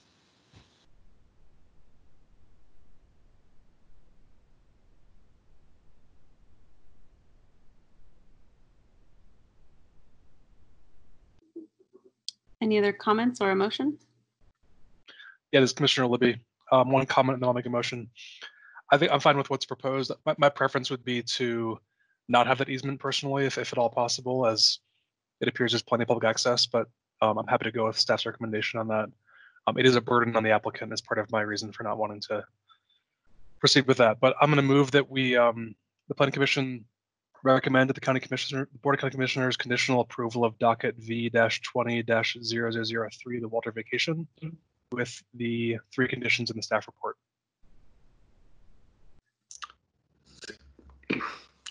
Commissioner Fitch, I will second the motion. Okay, I will take a roll call. Sam Fitch. Yes. Sam Libby. Aye. Melanie Neske. Aye. Mark Bloomfield. Aye. Sorry, I didn't quite hear you. Aye. Dan Hilton. Aye. Ann Goldfarb. Aye. And this is Leishan Gargano. Aye. Motion passes. Thank you. All right, I will now open for docket BCCP-20-0001, geologic hazard mapping related amendments. All right. One moment here.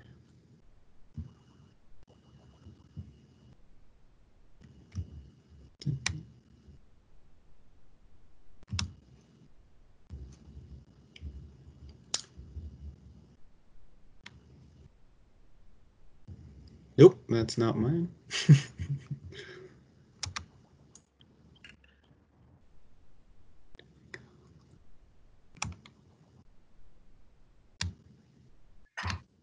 It looks like you have to share the whole desktop for it to show up in the recording. Okay, great. Did that do it? I'm going to defer to staff.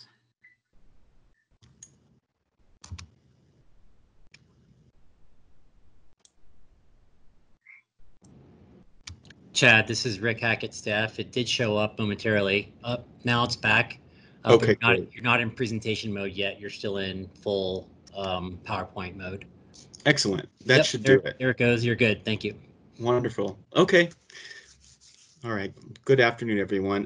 This is Chad Endicott, staff planner with Community Planning and Permitting. And for the next item on the agenda, we have docket BCCP-20-0001, which entails geologic hazard mapping related amendments to the geology element of the comprehensive plan. And so the agenda for this docket includes simply this staff presentation, any questions for staff from commissioners, followed by public comment, and then again, planning commission discussion, followed lastly by planning commission decision. And for this presentation, I'll be going over the Boulder Comprehensive Plan Amendment process and status, and where we're at with this draft of the element, an overview of proposed changes, comments received from Planning Commission and Board of County Commissioners, and then also revisions following the feedback received by Planning Commission and Board of County Commissioners. And finally, I'll provide staff's recommendation. All right. So as you can see here on this slide, there are several steps in the process of amending the comprehensive plan. The first step entails staff providing Planning Commission with a draft work plan, and then Planning Commission will authorize staff to proceed. And then the next step entails Planning Commission to review the draft element or amendments in a public hearing. And then Board of County Commissioner will review any revised draft or amendments following that hearing in a new public hearing. And then Planning Commission will review and adopt a final draft in a public hearing, which is what this presentation entails, providing the final draft to Planning Commission. And followed by that, if approval is received, Planning Commission will adopt the resolution and amend the comprehensive plan upon certification by the Board of County Commissioners. So I just kind of want to give that overview to let everyone know on the call where we're at with this. And to start us off, I will provide a brief overview of what the changes to the geology element include, based on geologic hazard and constraint mapping developed by county contracted consultants, Caesar Incorporated and Terra Cognito GIS Services, Inc., and Planning Commission feedback during the review of this mapping completed in 2018. Staff developed the proposed changes that you see listed here on this slide and the following. The changes include revisions to definitions, a new land use guidelines table and map, which will be used by county development review teams to determine what type of hazard study is needed, if necessary, based on geologic characteristics that are present. And then lastly, there are some policy changes that reflect the new geologic hazard mapping. And here is just another slide of the continuation of the policies that changed. And before diving into the actual changes, I wanted to provide an overview of the feedback received from previous Planning Commission meeting this last February and the BOCC hearing in March. In the staff packet, you will see the actual redline changes proposed along with the original text. And the upcoming slides include the recent edits that are a little easier to read. And at this time, I will go over the proposed changes quickly, and just those that have been updated since the last two hearings, and then answer questions and address these changes in more depth following the presentation. And I can also share my screen to go through the actual draft element changes if that's makes it easier for folks as well. Hello, Chad. Yeah. My apologies. This is Anna Milner, staff. Just wondering if perhaps you could move the minimize screen from Teams over a bit, so that's great. Thank you so much. Oh, We just yeah. recording this on the video too, so we just wanted to be sure we could see your slide. Thank you. Thank you, Anna. Cool. Okay. So on February 19th, staff presented the updated geology element to Planning Commission, and the following recommendations were provided to staff for consideration. First, they wanted to see an expanded definition to the undermined areas definition to include all types of mining, not just coal and undermined areas that are shown on the hazard mapping where that hazards have been the most prevalent. And also based on referral comments received from the Colorado Geological Survey, Planning Commission wanted to see language throughout the updated sections to not limit geologic hazards and constraints to those just shown on the hazards mapping and guidelines table. Because of course there could be additional hazards or constraints not always displayed on the landscape scale map that was completed. There was also a recommendation to clarify the studies within the guidelines and table that I will go over here shortly, which were in fact recommendations and not requirements.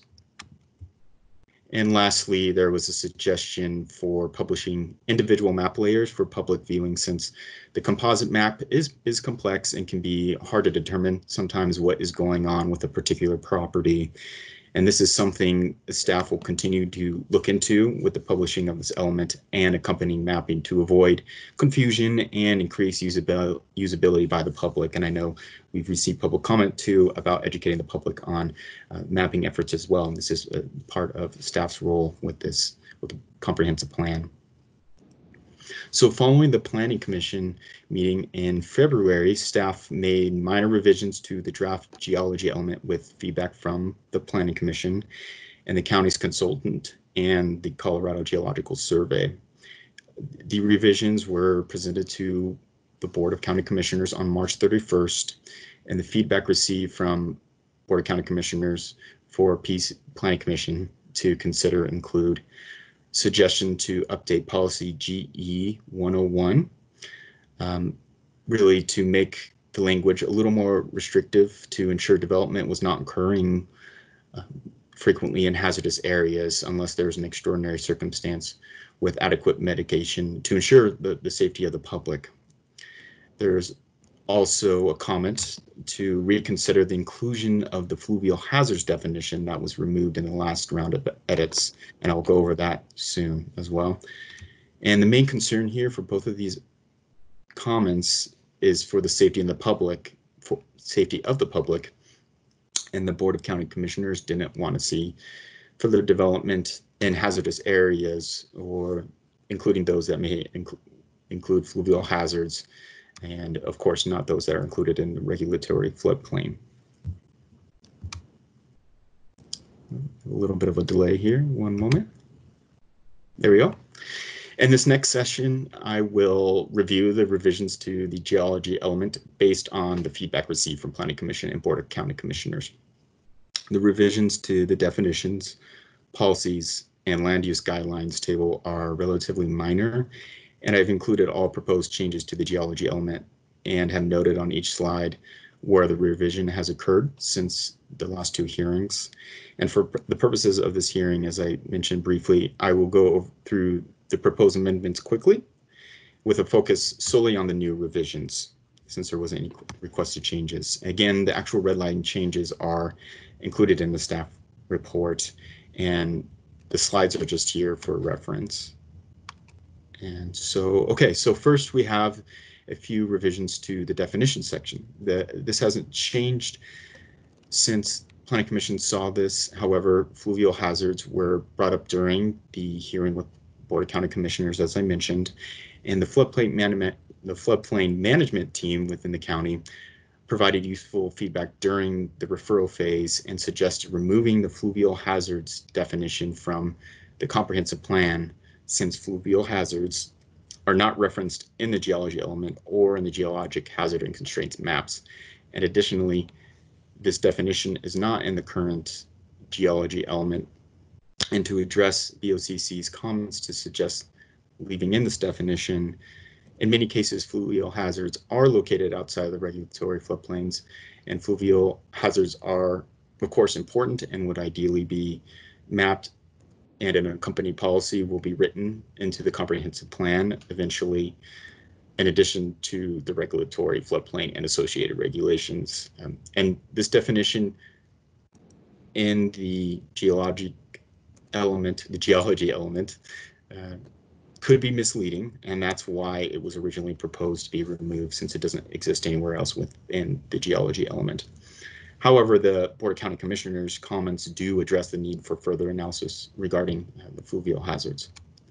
So that was a long explanation. The other should go a little quicker.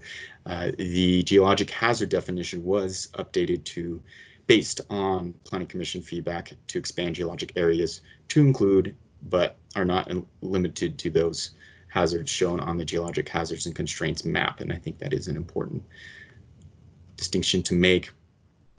And staff also updated the undermined area definition as recommended by Planning Commission to include any previous mining activity, not just coal mined areas. And the land use guidelines table for geologic hazards and constraints developed with Caesar Incorporated was also updated to include feedback from the Colorado Geological Survey. And the purpose of this table is, again, for everyone on the call, is to provide guidance regarding the treatment of each type of geologic hazard or constraint for the purposes of reviewing and improving development on properties with such characteristics. And this is to be, again, provide guidelines for development review staff to use in the assessment process for projects. And as you can see on this first slide, the description of this table has been updated to call out the fact that this table is really to be used as a starting point, and additional hazards and constraints may be present during a site-specific study for a certain project that may be deemed necessary. And those changes are shown in red there. Okay. And so I just wanted to show briefly really minor changes to the land use guidelines table. Staff included the expanded qualified professional to qualified professional geologist to be consistent with the Colorado professional geologist definition and just provide any clarity here that may have been missing previously. It's the following slide as well. So the proposed changes to policies since the last two hearings. So the following proposed changes account for language revisions to reflect county characteristics and the updated mapping, and the revisions you see in blue reflect the feedback recently received from the Board of County Commissioners, again, to ensure that the county is being proactive about keeping the public safety in mind when looking to review new development in hazardous areas. So I'll read this because it's newer. And so the county may develop programs to mitigate existing development and will only allow development in geologic hazard and constraint areas when a project poses low risks, trails, etc., or it is an infrastructure project without viable alternative locations. And in any case, development in a hazard or constraint area will need adequate mitigation by county staff. And the revisions here really reflect the feedback received and also discussions with county staff and how to best address the fact that there are a wide variety of projects that fall under the category of development throughout the county, whether that's public or private. And so ensuring that staff takes a harder look at potential hazards and constraints and may recommend more site-specific study when needed, and definitely mitigation if building in a hazardous location. And however, there are some projects that do pose low risk, such as trails and open space, that may not need as hard of a look. And then also in red at the bottom of this slide is feedback received from reflects feedback from the Colorado Geological Survey, basically again saying that additional hazard constraints may be identified through site-specific study. And the next page is just a continuation of this policy, since it is quite long, especially with recent changes, and just expanding this as well to include the types of studies that are required by a qualified professional, and expanding that to include a professional geotechnical engineer that have geologic conditions as included in the bulleted hazards listed below. And this is more relevant with industry standards. Let's see. Okay, and then lastly, the last change is evaluation of geologic hazards constraints in unincorporated areas. And this again is really just to continually assess geologic characteristics after natural hazards, since, as we all know, there was what initiated the original mapping efforts for hazard constraints was following the 2013 rain and flood event, which changed a lot of geologic characteristics in the county. So it was important to include this policy, and the staff added in red here at the end for feedback to have any additional evaluations reviewed by Colorado Geological Survey or an independent qualified professional geologist, and or an independent qualified geotechnical engineer, just giving that extra level of analysis and review to ensure we're covering everything that's needed.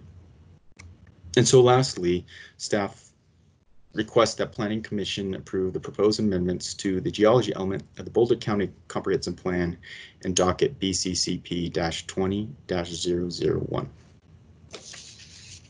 Thank you.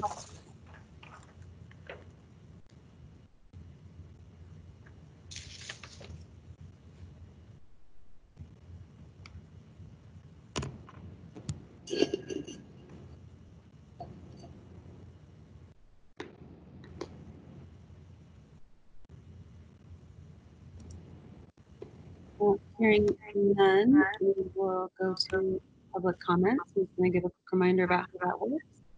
If I'm not seeing anybody signed up in advance for comment on this topic, but if you would like to sign up now, you can put your name and address in the chat. Or if you're on the phone, you can do *6 and just go off mute and let us know that you'd like to sign up. You'll get 3 minutes, and there'll be a nice little chime at the end of the 3 minutes to let you know your time is up. Reminder to direct all of your questions and comments directly to the board. And then if we, if there's follow-up on those questions, I can direct them as needed.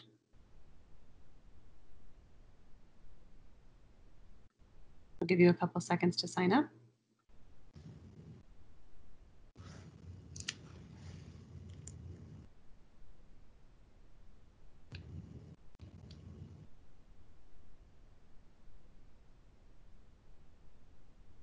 Okay, seeing and hearing none, I will close public comment and open back up for commissioners to discuss.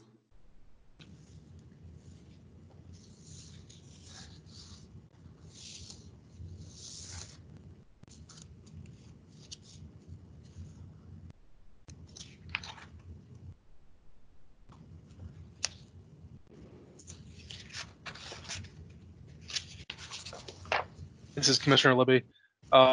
Overall, yep, super happy with the changes. Everything we kind of talked about last time in terms of quality is the same. So I appreciate that. I think I made the comment last time about the mapping and availability of these layers, which I appreciate you guys are looking into, and the feedback from the staff report. I think specifically for this element, there are so many things that are specific to a property and how it's impacted that I just want to reiterate that that's really important for the public to have access to that information. Yeah. To know how to apply any of this to their own planning and brainstorming process, they really have to see what impacts them. And I think last time you guys presented, you showed us some very detailed maps that went into the calculation of the changes to the amount of area covered by this. And whatever we can do to get those out there to the counties and the residents would be great. Otherwise, I'm very supportive of the changes. Thank you for the time.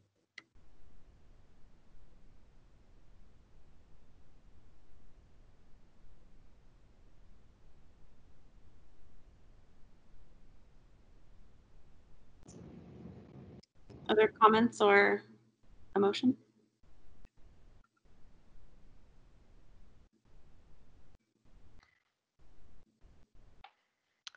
This is Commissioner Hilton. I think this looks pretty well refined at this point, so I'm willing to offer a motion if there are no other comments. So I move that Planning Commission approve the proposed amendments to the Boulder County Comprehensive Plan and adopt Docket BCCP-20-0001. Commissioner Bloomfield, I'll second. Okay, I'll take a quick roll call. Ann Goldfarb. Aye. Dan Hilton. Aye. Mark Bloomfield. Aye. Melanie Neske. Aye. Sam Libby. Aye. Sam Fitch. Aye. And Leisha Gargano. Aye. Thank you. Thank you.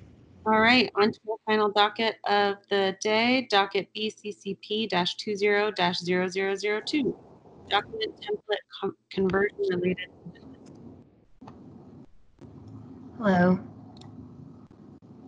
Can you guys hear me okay? Yes, we can. Okay.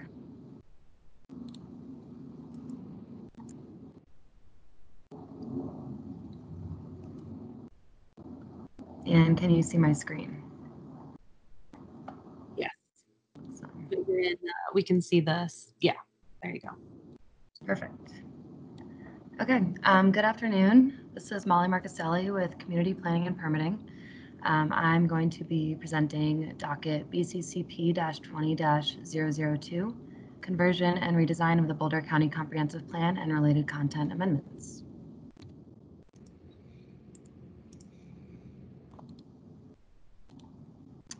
So just a quick overview of the agenda. I'm going to present, and then commissioners can ask me any questions, and then public comment, opportunity for me to respond, and then discussion among Planning Commission, and then a decision. And just a quick overview of this presentation. I'm just going to go over a quick slide. Chad actually already did a great job doing this, of just the comp plan amendment process and status, just to see where we are.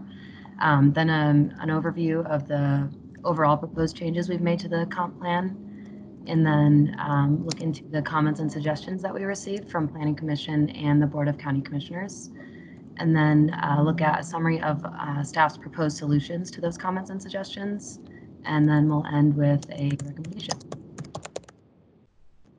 So I won't really get into this. Chad did a great job kind of discussing where we are in the process.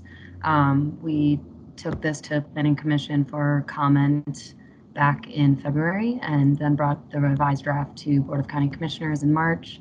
And now we are bringing it in front of Planning Commission as a final draft for adoption. And so this slide I put in here just to kind of refresh what the major amendments to the comprehensive plan were.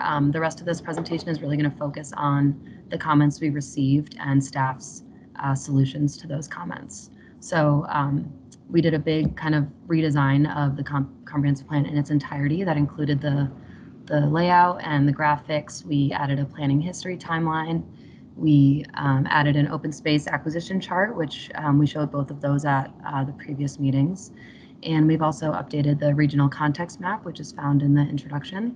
We replaced some of the images and maps with higher resolution versions. We made revisions to the executive summary to better frame the document. We reorganized and refined the countywide goals and the element goals. And we also revised the amendment process and history section, as well as the information sources page. So these were the main comments that we received from Planning Commission and the Board of County Commissioners. I'm going to get into these in a little more in the following slides, but the main comments were recommending that we rename the subheadings in the countywide goals section, rethinking the pagination of the document. They also wanted staff to incorporate municipal open space into the open space graphic that we had in the open space element. And we also received a comment to think about maybe removing some of the photos in the document, which we will get into.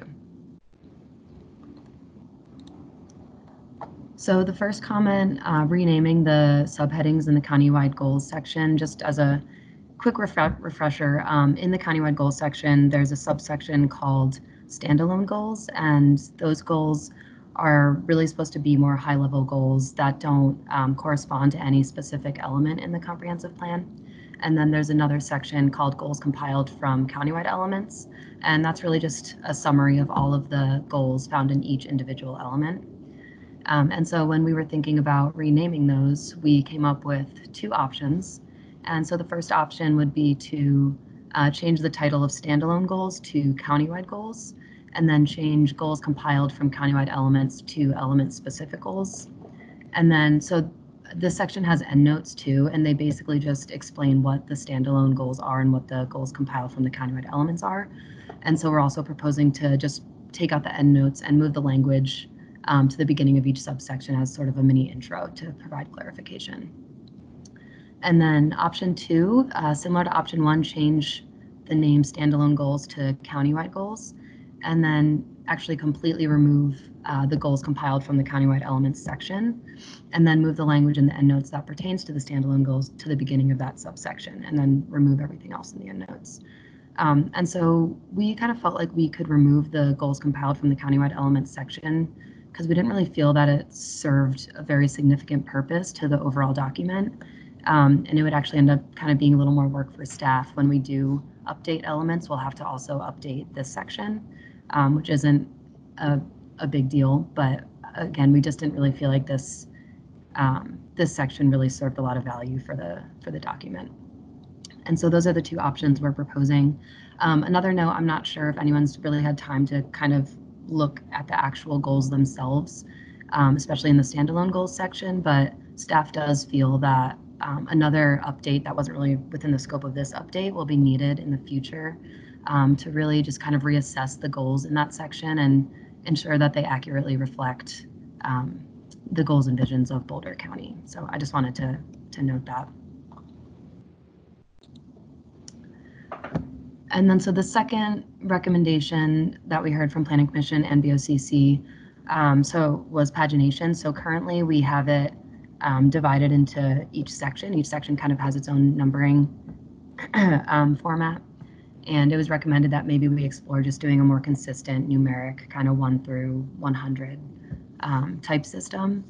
And after a lot of discussion, staff has decided to actually keep the numbering format as is for the following reasons.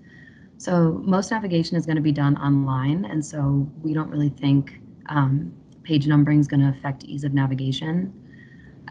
Also, when individual elements are updated, it will prevent staff from having to renumber and reprint the entire document.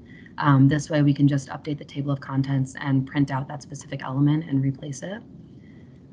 Also, when referencing the document with the public, we typically include direct links to either the page or the section. So I don't think in any case the members of the public are really going to be scanning the document, having trouble trying to find a specific page number or section. Staff can also change how page numbers are displayed in PDF form. So if we wanted to reference a specific number, we could reference it as page 50 rather than like AG5. This is also the format that the comprehensive plan has currently, as well as the land use code, so it would be consistent with a relevant document. This is a very simple fix too, so if we do find that this numbering system creates issues, we can easily change that. And lastly, the printed versions will have tabs to make navigation easier when you're actually using the hard copy. And so those are the reasons we've decided to keep the numbering format as is. And then so we did receive a couple suggestions to incorporate municipal open space into our open space graphic. So again, just as a quick refresher, at the last meeting we had presented a graphic we worked with Parks and Open Space to make, and it reflected open space acquisition in Boulder County by decade. But it didn't include municipal open space. And so we worked with open space again to actually just create a separate graphic. And we really just wanted this graphic to be really simple, just kind of at a glance, what is the breakdown of protected lands in Boulder County? And we were able to break it down into 5 categories. We have county, municipal, state, federal, and other public lands. And so this right here is not the final form. We will still have to put it in the document, and it will be more consistent with the color scheme and the overall theme of the comprehensive plan. But this is definitely the idea that we had, and we'll most likely probably add percentages in there as well. And then we wanted to add a little blurb that says approximately 68% of Boulder County is protected as open space. And then the notes section that'll accompany the graphic as well. So when we were working with open space, we quickly learned that trying to make a very simplified graphic with really complicated data is not easy. And there's kind of a lot of nuances. And so we wanted to be as transparent as possible with all of the data. So we don't have to go into the detail of those notes. We can go back to it if you want, but that's just what we're going to include with the graphic. And then one of the Board of County Commissioners did recommend maybe thinking about removing some of the photos in the comprehensive plan. They felt that the document was just a little photo heavy. And so we had some discussions about that, and we have decided to just keep the current number of photos throughout the plan as is for the following reasons. So we did work with InReach, which was the graphic design firm. We've worked with them already to remove several photos to try and balance the ratio of photos to text already. And so the plan in its current form already reflects those efforts. And we felt that removing more photos would create some issues with overall formatting of the document as well. And so those are why we're not going to remove any more photos from the document. And that leads us to our recommendations. So staff requests that the Planning Commission provide direction to staff for improving the countywide goals section and approve the proposed amendments to the Boulder County Comprehensive Plan and adopt docket BCCP-20-0002. Thanks. Thank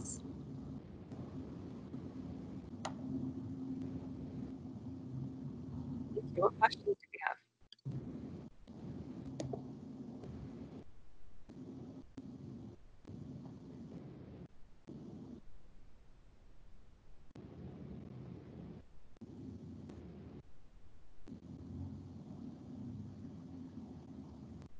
Okay, hearing none, with that, I will give the quick rundown of how to participate if you're from the public and want to speak.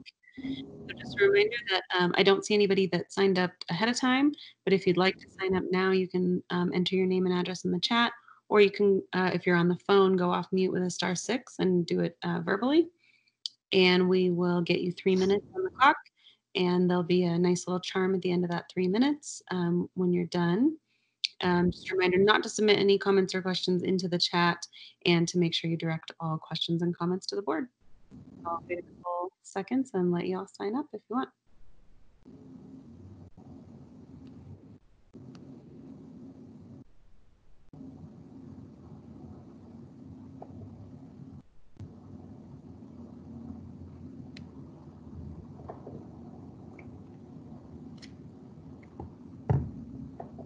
Okay, seeing and hearing none, I'm going to close public comment and open it up for commissioner discussion.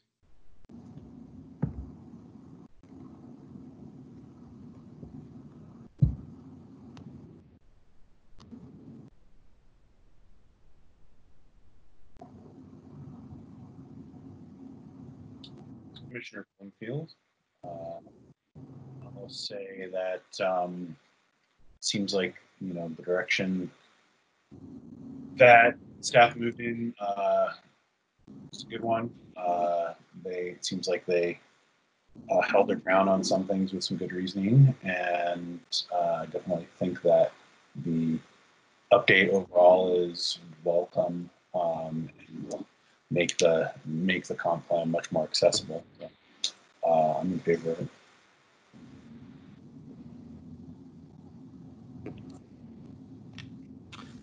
So this is Commissioner Fitch. I agree with Mark that the overall direction is quite good. I don't have any quarrel with any of the particular changes in this last round.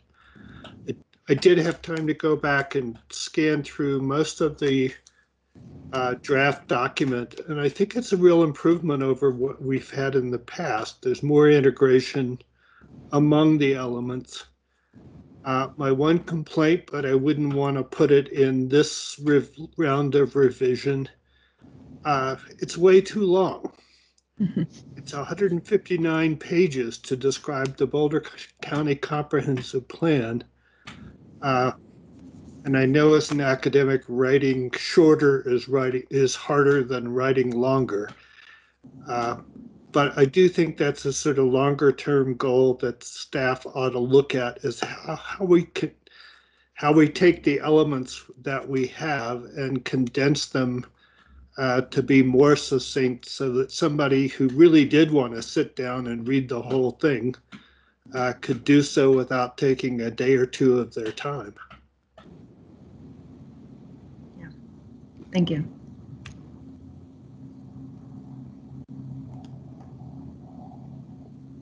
This is Commissioner Gargano. I think that ties into the other Sam's comment, just that long-term goal of accessibility, right? People being able to see how it applies to them and what that means to them in a quick way, which I know is very difficult, but always a good thing, right?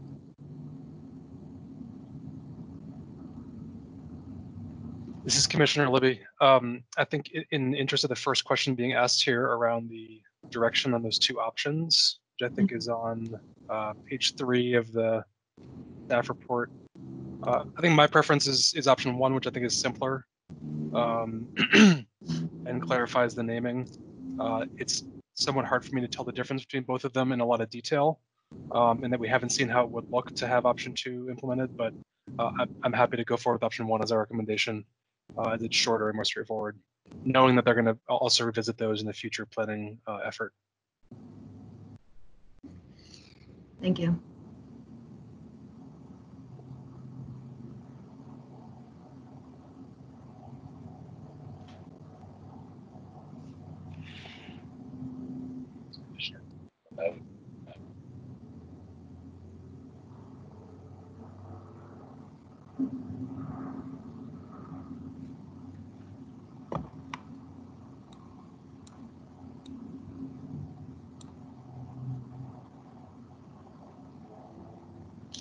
This Commissioner Libby again. I'm happy to make a motion if nobody else has any comments on these options or on anything else.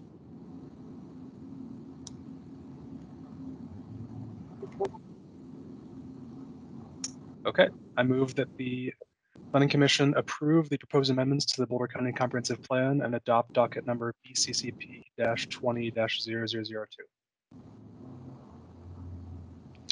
Do we have to provide, should we provide information in the motion about option 1 versus option 2?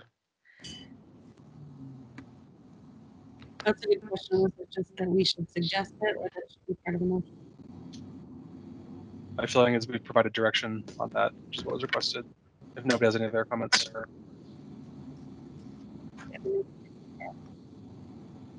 I'll second the motion. As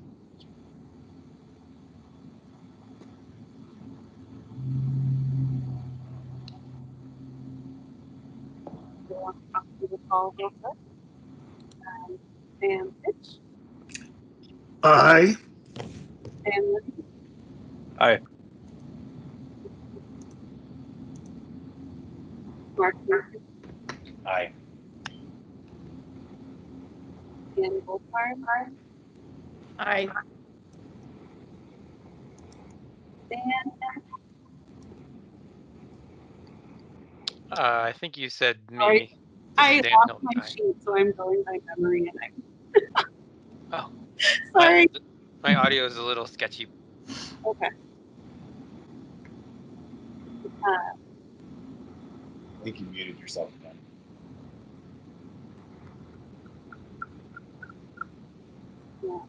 Billy Nesky. Aye. Did I get everyone? Or did I do Ann Goldfarb? Aye. And then Leisha again. Aye. Leishan, this is Richard Hackett staff. Can you just to make it clear, because he did cut out, can you just clarify what the result of the roll call vote was? Oh, it was unanimous yes. Thank you. All right. With that, we can conclude this meeting of the Planning Commission. Thank you all. Thank you. Thanks, everyone. Thanks.